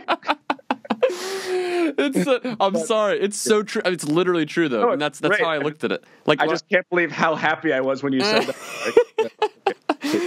Like I said, I joined 3 weeks ago. Prior to that, I didn't know really anything about. I mean, like, I knew it came from Musical.ly, and I had seen TikToks all over Twitter before, so I knew what the theme and like what it was about essentially. But I didn't know anything about the culture or like how to produce these. Like, I was never on Vine doing it myself, so this was all like new territory for me. So when I got on and like I looked at all these other brands and I saw what you were doing, I was like, okay, this person, this team or whatever has it all together. This is the archetype that I'm going to kind of gun for. But I realized pretty much the same thing that I realized with MoonPie, where I was like, you've obviously done video editing for years. Like, you have a really creative eye. Like, there's all these assets that you bring to the table that right now, at least, I just don't have. So I just started like spitballing and throwing shit at the wall to try to make stuff work. That's what's so good about what you do, though, because you play to your strengths just as I would play to mine. And I think that like the Takeover's brand is already so strong that like the transition felt natural because you were just bringing what you already do to TikTok. Like the Christmas tree tackle thing is so good, and it's so like. You watch it and you're like, oh, that makes sense. Like, you don't even question because it's so, you know, for lack of literally on brand, and it just feels right. And you play to their strengths immediately. And I think that's really all you have to do. Thanks, man. Yeah, that's what I was going to get at is like, I mean, obviously there's always, you know, new tools to add to the toolkit. Like I said, today was the first time I've used Premiere, and I'm definitely going to like start trying to script things and be more careful with trying to like get into the algorithm. But it is interesting how there's like so many approaches and standards and all that, but I really do think it's admirable the level that you've brought the publication to in this way, because obviously it's the Washington Post isn't a frozen beef sheep brand, you know, like it's something to be held to a certain standard. Not yet. So. This might be like an idiocracy thing. We're like, not yet. Absolutely. Takeover's Washington Post. Yeah. But yeah, so anyway, just on that note, but so what I was trying to get at before I went on that whole pre-ramble, I guess, is that something that everybody, including myself, is trying to figure out with this platform, like as I kind of experiment with these videos, is like how to appease the almighty algorithm, because I don't understand it. I feel like most people in general don't understand it because obviously it's a mystery to a certain degree. But for you, I mean, like when you first started on it, like was there one video that I guess picked up right away that got caught in it? Or like how did you kind of figure out along the way via not just the production itself, but hashtags and trends and all that? Like what was the journey like for you toward understanding the algorithm? Well, it's tough because, you know, initially I was just, as I mentioned earlier, I was kind of doing like, some TikToks were for Twitter, like that Marty Baron one, and some were clearly for TikTok niche. So I was trying to figure out too, like, how do I balance this? How do I balance the Washington Post identity in the newsroom, their identity on Twitter, their identity as a newspaper, and TikTok? So I was factoring all of it in so much, and then I finally just got to a point where like I'm just going to do like really recent popular memes on TikTok right now. And I did that for like, I still do that a lot, but for the first month, it was very much just like whatever's trending. I asked, you know, Teddy on our social team to like send me the weirdest ones he finds, cause he's on TikTok like 5 hours a day. And I would just find like the the trending sounds or whatever that had taken off in like the last 20 hours, because that was always the sweet spot. Like, and I'll still do that today. If I see a TikTok that took off, like tomorrow morning I go into work and I see a TikTok that took off literally overnight, if that sound is anything I can do and that I can apply to the newsroom, I will do it. I'll drop everything else I had planned that day and I'll do that one, because there's a really high chance of that just going viral just off of the back, literally, of the success of that previous TikTok. So I started doing that a lot. I just kind of immersed myself in the culture of TikTok. I don't really know what the first one was that did really well. The first one that was very on brand that did well, and I think it was like either our third or fourth one, was basically just like us dancing, and it was like someone was representing the parents and they're really badly dancing, and I was representing the Washington Post and I was really badly dancing, which for me is just me dancing. And then we did like in the middle, we did like at the end we did a sort of awkward handshake, and it said trying to be cool on TikTok. And that right there, like off the bat, established what we were trying to do, which we've already sort of talked about, which is like, we don't know what's going on. We just want to be here and we hope you accept us. And I think people latched onto that really quickly. And so like our core base of followers who are still very vocal kind of always protected us and insulated us from the trolls, but also like helped build us up and make it clear that we were, you know, a brand, so to speak, that you could trust on TikTok. Right. Yeah. It is just such a wild, just experience, just trying to understand like how the whole thing worked, because it isn't like any other platform really, in a sense where you could just start on TikTok at, you know, the ground level and then do one and then it just blows up, or you could do like 100 of them and none of them go anywhere. So it is like there's so many little factors involved, not just with the trends and everything, but like understanding relevant hashtags. And like I want to say, like, one of the things I think I've personally run into with it is the facial recognition element. At least this might not be a thing, but like I feel like it's a thing, because I've noticed in ones where like I'll try to include coworkers or whatever that have more faces, like they'll do better, I think, on average than the ones that are only me and the box head thing. Because like it's very strange, because like there's not really anything I can avoid with that. Like there's still a person, like there's hands and a body moving, but I think even just little stuff like that, where like the algorithm just isn't recognizing that this is a human being in it in some way. Like there's always like little tricks and things that kind of go along with your potential, I guess, to get caught up in it. You know what I mean? Yeah, it's tough. And at one point, a TikTok rep had told me like you should try to appear at least in the beginning of all your TikToks, because and they said that's because that's what the fans are expecting. But I do wonder how much of that is like, is the algorithm just picking up on a face, a familiar? I don't really know. I personally, like, I've been all over the internet for like a decade now. You know, me and Hockey Tonk country singer Dave Jorgensen, and so I don't, you know, personally care about my face, whatever, being there. So that's fine with me. But I don't. It is tough to sort of figure out like what is it that latches them on in the first 3 seconds, and I still don't really know. I do know that if it's just like extremely different from the last TikTok, you probably will catch someone. Like if it's just really weird and wild, or at the very least like a familiar space with something weird happening, which is often what we do with our newsroom ones, then you can kind of catch their attention. But it does seem to just sort of vary day by day. I imagine part of it too is like you need that immediate effect of like drawing somebody in. Like the first 3 seconds, the person has decided whether or not they're going to stay on the video or not. So you have to like get them right away, and not in all cases, but in some cases, I imagine that's at least part of it, just that hook. Yeah, and kind of back to your question a couple of questions ago about the ones that obviously that one did well, where we shook hands in the middle and we're trying to be cool on TikTok. But then right after that, we did one where it was just me in the mirror, and it was like a really common meme already, where you just slowly zoom in on yourself in the mirror, and then at the very last second you get a text from someone, and it was like, you know, people would get texts. It was this part was faked. It was always like your mom saying like, you're grounded, or they'd get really dark and it'd be like, you know, girlfriend, I'm pregnant, or something like that. Yeah. And so we had, I did it where it was set up and it said from the Washington Post, it said, you're fired. And I published that, and I published it like it was just actually looking around like, am I going to get actually fired for this? And then when that did well on TikTok and it did well on Twitter and no one in the newsroom fired me, I was like, okay, I think I think we have something. I think this could work because that was my first indication. Like, I think I might, have some traction here. Right.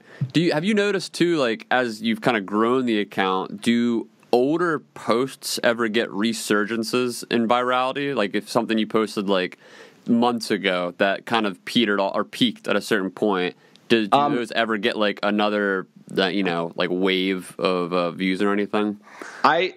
They will get resurgences if they're like less than a month old. I haven't really seen, at least to the extent of like actually like a real resurgence where it's almost going viral again. Mm-hmm. I haven't really seen that at least when it's over a month old. Okay. But I have seen where, I remember one of the first original TikToks we posted, which again, at the beginning, I was just copying other sounds just to try to get, in people's attention. But one of the first TikToks we did, which was an original sound, was just a cadence I used to play on drumline in high school. And it was just people beating their heads against their desks to different beats and stuff.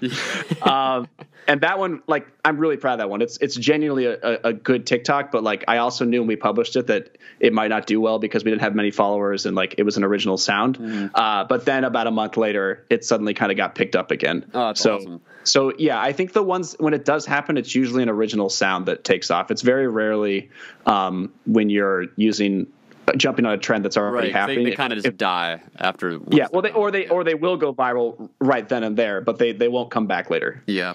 Do you so I'm interested to know this because you have a lot of, I guess, what we could call bits as part of what you do. Like, and this is something that I love experimenting with Steakum, where like we have like a rivalry with Hot Pockets or whatever. Like we used to have like our intern Steve. So there's like all these like little things that can kind of be fun bits for Twitter, at least, where people would kind of relate to and jump on and banter back and forth about. And I know like your big one, at least I haven't seen it recently, but was the spam. And we talked about this when we hung out at Social Fresh. Like, do you think there's any not importance for the algorithm necessarily, but like as far as like building that community, like sort of the importance of having those reoccurring bits? Like, what do you think about that? Yeah, I think the spam thing. So part of the reason I've done less spam lately, it's going to come back. There's two reasons. Don't worry, everyone. One, I think there is like something funny about like hitting a joke over the head until it's dead, which I did for a long time. But now I want people to kind of miss spam. So I'm sort of waiting for that to happen, and then we'll bring it back full force. And then two, there's people, like way too many people were starting to think that we were sponsored by spam. So I wanted to squash that. Like, we're not sponsored. True. Yeah. I really did not want, but that was what's just so funny because the whole joke, the whole reason I thought spam was so funny to keep putting in TikToks is like, who would ever be sponsored by spam? Like, that's why I felt safe doing it. And I would just laugh. I would like, just what we're doing right now, I would just laugh to myself, just by myself, about how funny it was that spam was in a TikTok. And like, well, can you imagine like spam approaching someone like, we really want you to be in our TikTok. Like, we really want you to feature jalapeno spam. We just have this new spam. It's called ground pepper spam, which is You've given them more free PR than they've probably had in years. And it took them like 5 months for them to send me a spam blanket. I was like, finally, which I had to give away because journalistic ethics mean you can't keep anything. But yeah. And they sent me spamdles, which are flip-flop spam sandals. Oh my god! They sent me. Yeah, that was when it finally happened. I was like, thank you, but no thanks. Yeah, this is amazing, but I can't be a shill for spam. yeah. As much as I would want to, please. And so, yeah, I think the spam is the real reason, though, that I think it works outside of my just really dumb humor is I think people like to look for it in the background of TikToks. And for a really long time, I was putting in the background of almost every single TikTok. There are probably some, if you went back, you would be surprised to see spam like way in the back. And I'm really big into Easter eggs. Like, I like that in my TV shows. I like that just in general on media that I consume. I love inside jokes that you can like that make you feel like you're within the inner circle of whatever this grand video or brand or whatever is. Right. That's my favorite part about even just getting to follow someone like you on Twitter, where people that follow the account of Washington Post or whatever the brand might be. It's always great getting that insider look at like the person's commentary and the kind of inner workings of what they were thinking when they released the content, which is always a fun little thing. It's kind of dumb. Like, there's some people, I guess, that would be cynical about it, like, who cares? But like, it is in a lot of ways, like looking inside like an artistic process almost, as goofy as it is, And that's fine. Like, and the thing is, if they don't want to see that, then they don't have to. Like, they don't have to follow me. And yeah, like I'm one of those people that it's crazy that The Office is so prevalent now because of Netflix. But like when I was in high school, I would get The Office DVDs and I'd rewatch them constantly, and then I would listen to them with the director's commentary. So like the fact that The Office is now back and you probably have seen it in the TikToks. Like a lot of them are sort of mockumentary style shot.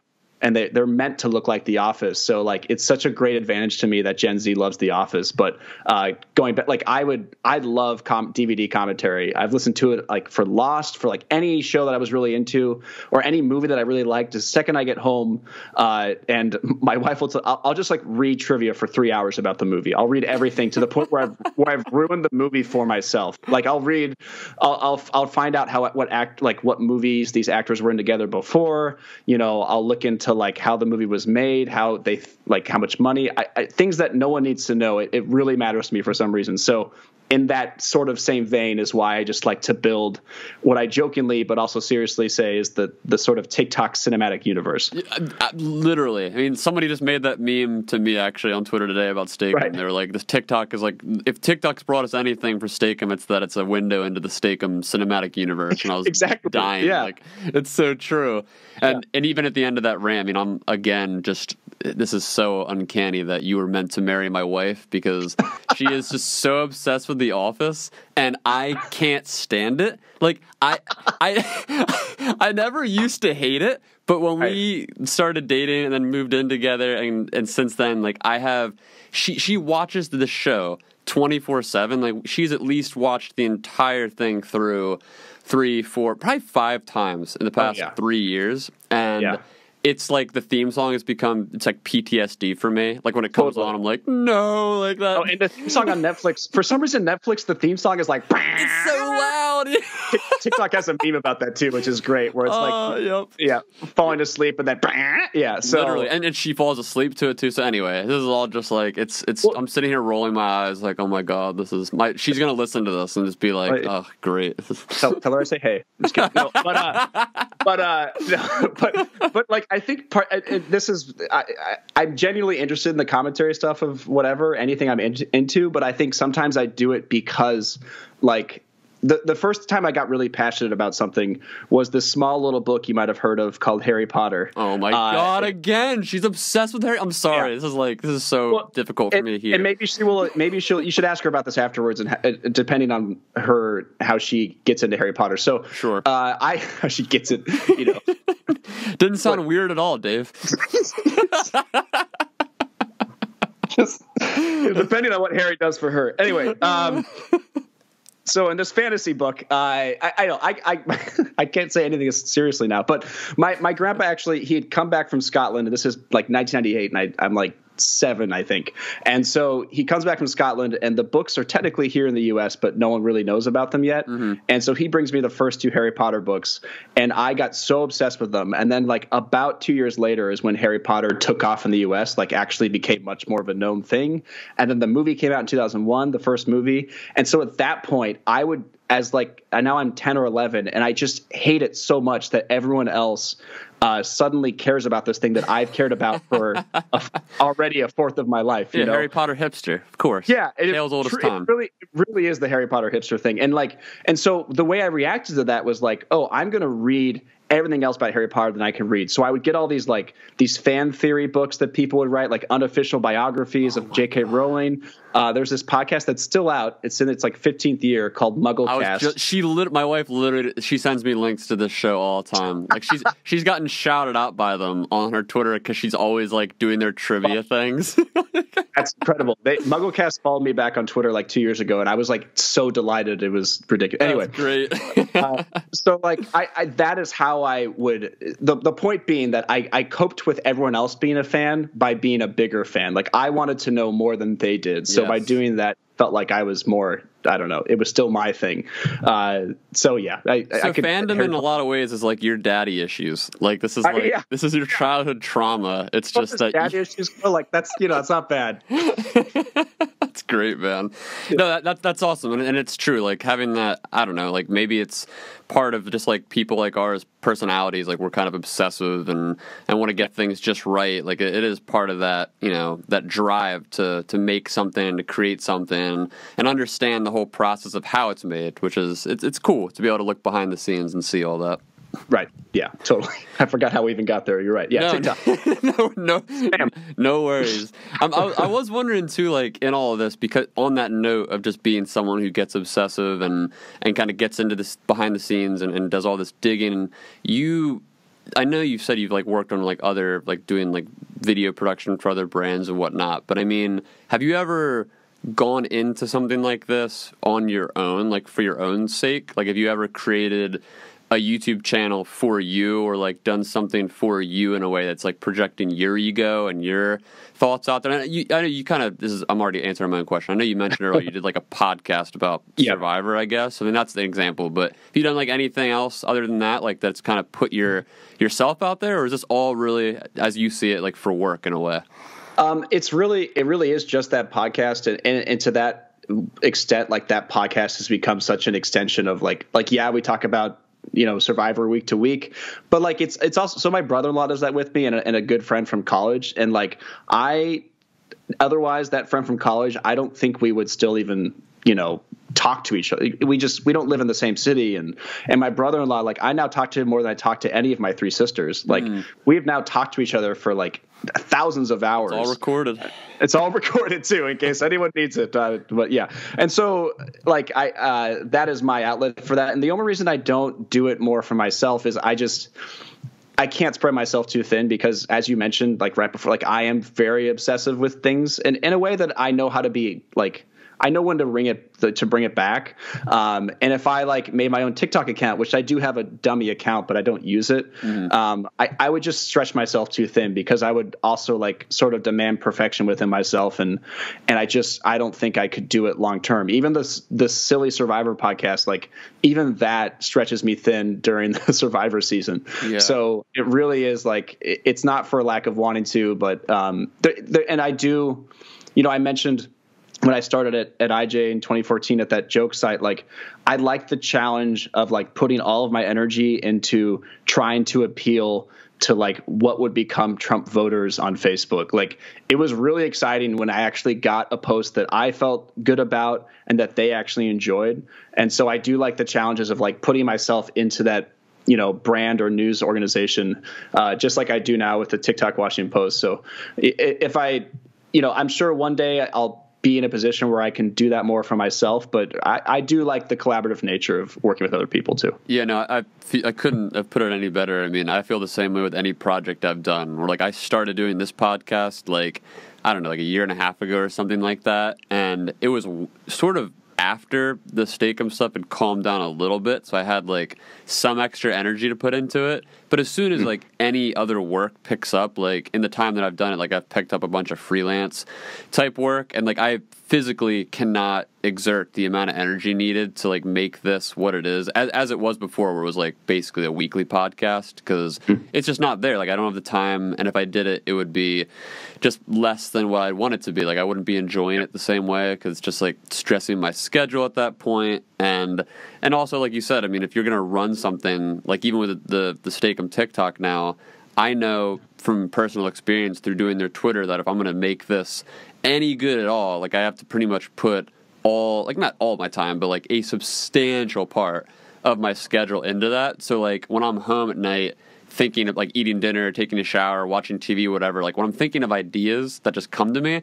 I'm like putting those ideas toward this project. Like if those ideas were going toward like a personal project, like this would not be half as successful as it was, which mine, Steak-umm TikTok's it's not doing numbers yet, but like it's doing okay for like just starting out. So like I know to get something off the ground, like you have to put that semi-obsessive nature into it, which I think is important in like balancing your creative energy, because it's not an unlimited thing. So it's cool that you're aware of that at least.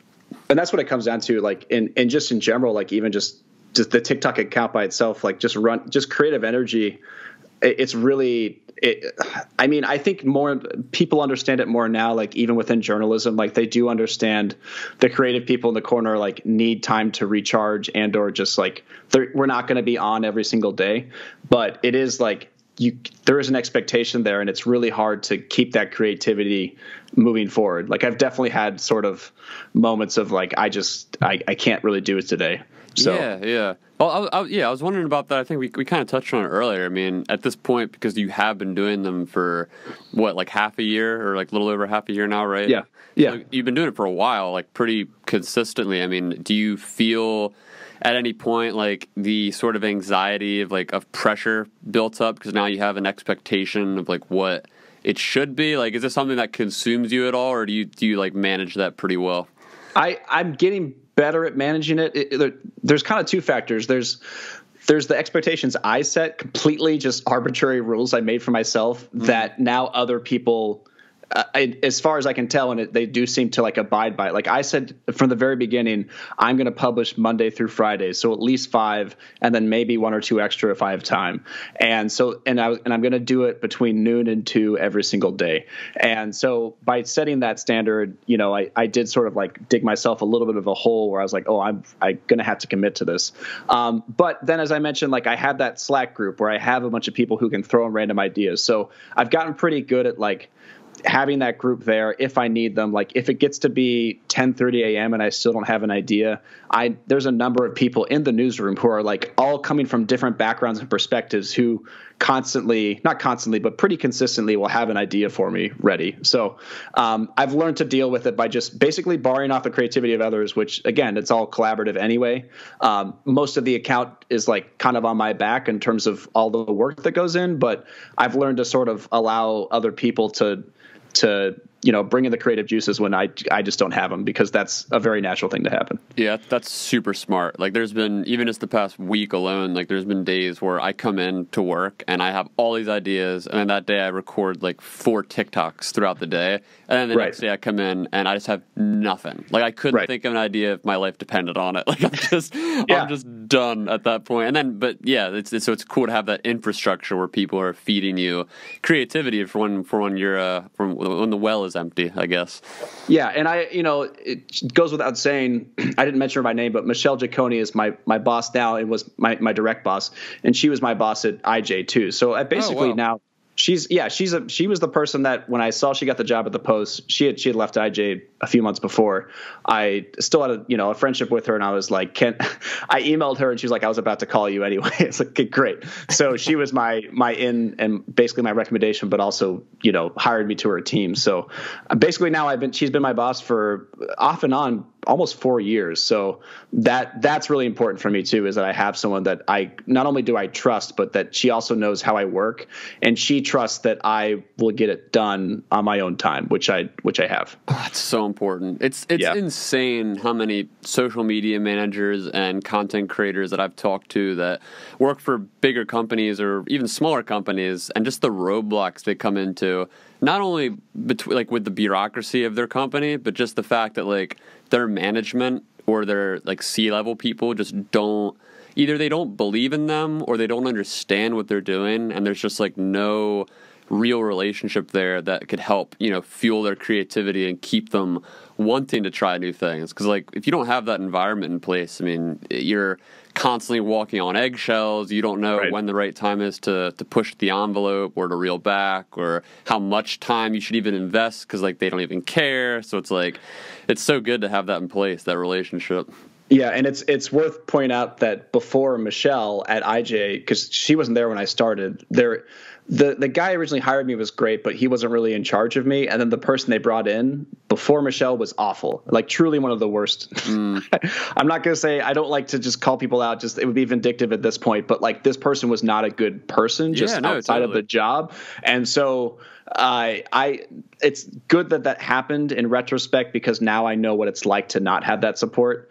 And I'm basically just reiterating what you said, but like that is so important to like just even wanting to come into work every day, even if you like enjoy the job you have or are very excited about the job you have and the job title. Like it's all about the people that are there that are going to make it a good or bad day for you. Yeah, totally. And I'm wondering too, like with the management structure there, like, and I'm sure you've had similar conversations with your coworkers or maybe even like at the managerial level, but like, have you talked to any of them about just like what you think will happen one day if and when I shouldn't say when, but if and when you leave the Post, like having your face so attached to this image, like Right. have you thought at all about like what the sort of transition or what the future of this like broader brand looks like now that it's kind of so like cemented itself to your face in a way?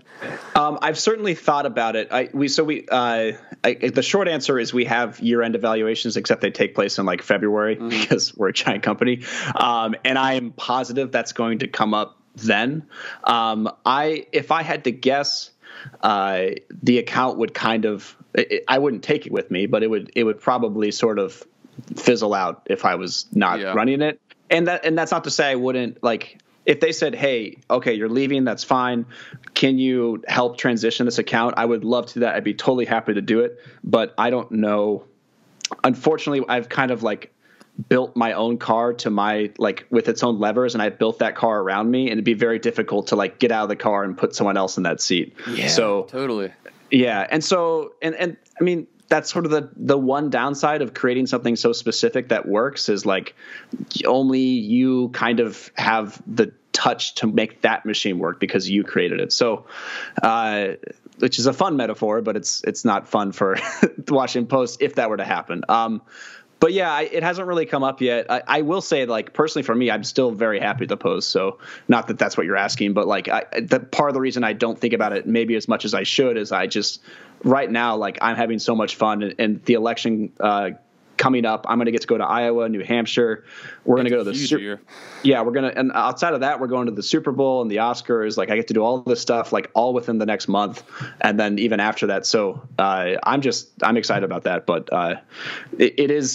it's a tricky situation, but generally everyone's pretty happy. So, I mean, I don't know what we're going to do. No, yeah. And it's like, what else can you do? Like you said, I mean, that's part of what kind of comes along with building a personified brand in a way. It would be the same thing if, like, I don't know, some other media publication had a YouTube channel and like a program on that channel was specifically centered around one personality. Like, when they leave, you could theoretically replace them, but like, it's so difficult to not just find the person to train, but like to find someone with the right personality and not even just the right personality, but the right traits that are going to like pick things up to the same standard you left behind. Because like, I've thought about the same thing with Steakum. It's like if the client came back to me and was like, hey, we're bringing in someone else for this job, we'd love it, and, you know, if you helped like this transition period, I'd be totally down, obviously, to like help train someone to do this. But past a certain point, like, there's a certain I guess I'll say genuine care on my end about the people that I'm interacting with, that either you have that or you don't. Like, either this is a job to you and it's just like this is what you do day in, day out, like you're posting, you're applying, or you're like personal with it, and that usually bleeds through to people. Like you were talking earlier about just like people on TikTok being able to sniff out inauthenticity. Like, that's something you can't really teach someone. So you got to like find someone who already has that. They have like the same work ethic. They have the same OCD, or they're like trying to get things the way you did them. Like, there's a lot of factors that make it really difficult to replace someone that's done a personified brand image like that. Yeah, and you almost have the instinct to go, oh, well then, like, I should help transition this person, but I should tell them to do something completely different. Because if you try, because I feel like, and this is sort of related, like I love Trevor Noah. I think he's one of the funniest stand-up comedians. I think even hiring him for the Daily Show was really smart. I think trying to do the same format with Trevor Noah was such a big mistake. And I've now had like really the opportunity to meet a bunch of people there because of their TikTok account, and like everyone there is so smart and so funny. Like I think a lot of the people are there that were with Jon Stewart. Like, they have all the pieces there, but they're making a show that I don't think they should be making.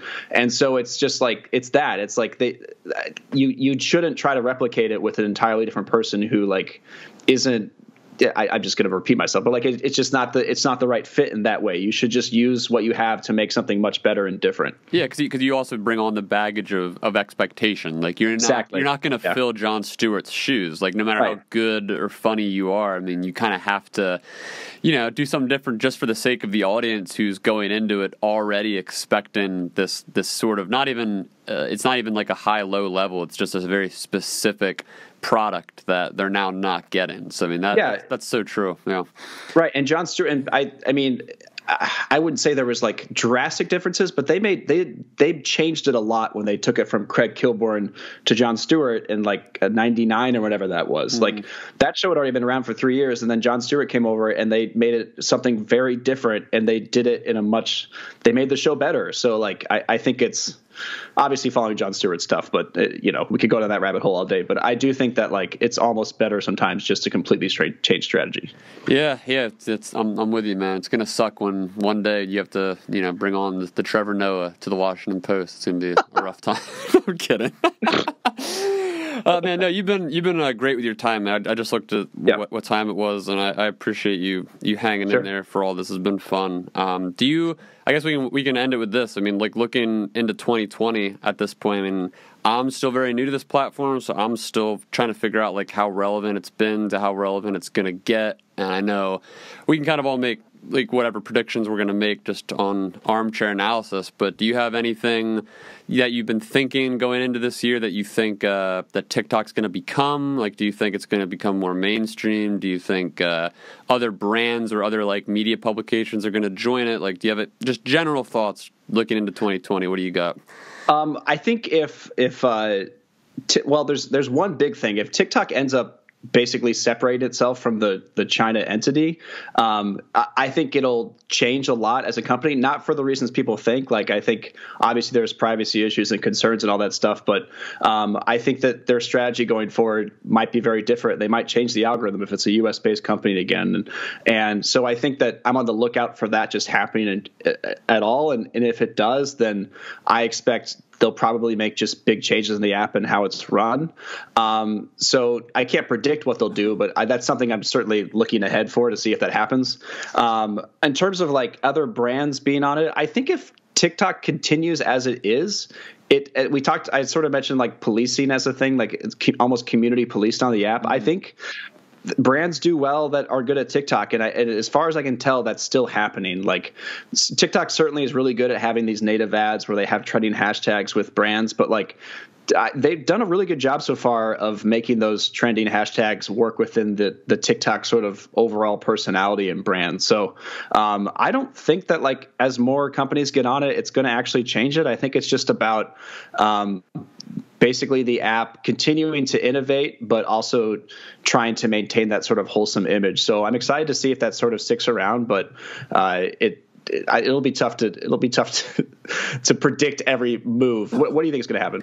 No, that's great. I'm with you pretty much on all that. The only thing I've been thinking about recently, just as I've been like spending more time on it, is just how interesting it is that it's getting covered more in the media, not just by like the obvious like establishment news pieces that are like TikTok privacy issues, like you said, which is kind of an ongoing issue that's being discussed, but more like on the cultural level, like we're seeing more internet culture style reporters like Taylor Lorenz or I think how do you say her last name? Callahan Rosenblatt? Is that Rosenblatt? Yeah, Rosenblatt. That's like she's great. Like there's a bunch of reporters that are like starting now to get more traction covering it. So I'm just interested to see like over the next year if that becomes more of a trend and then we see more direct media attention on it, which would then like kind of potentially elevate it to the point where like with Twitter, like pretty much anything that happens on Twitter is covered in the news because like obviously journalists all hang out on Twitter.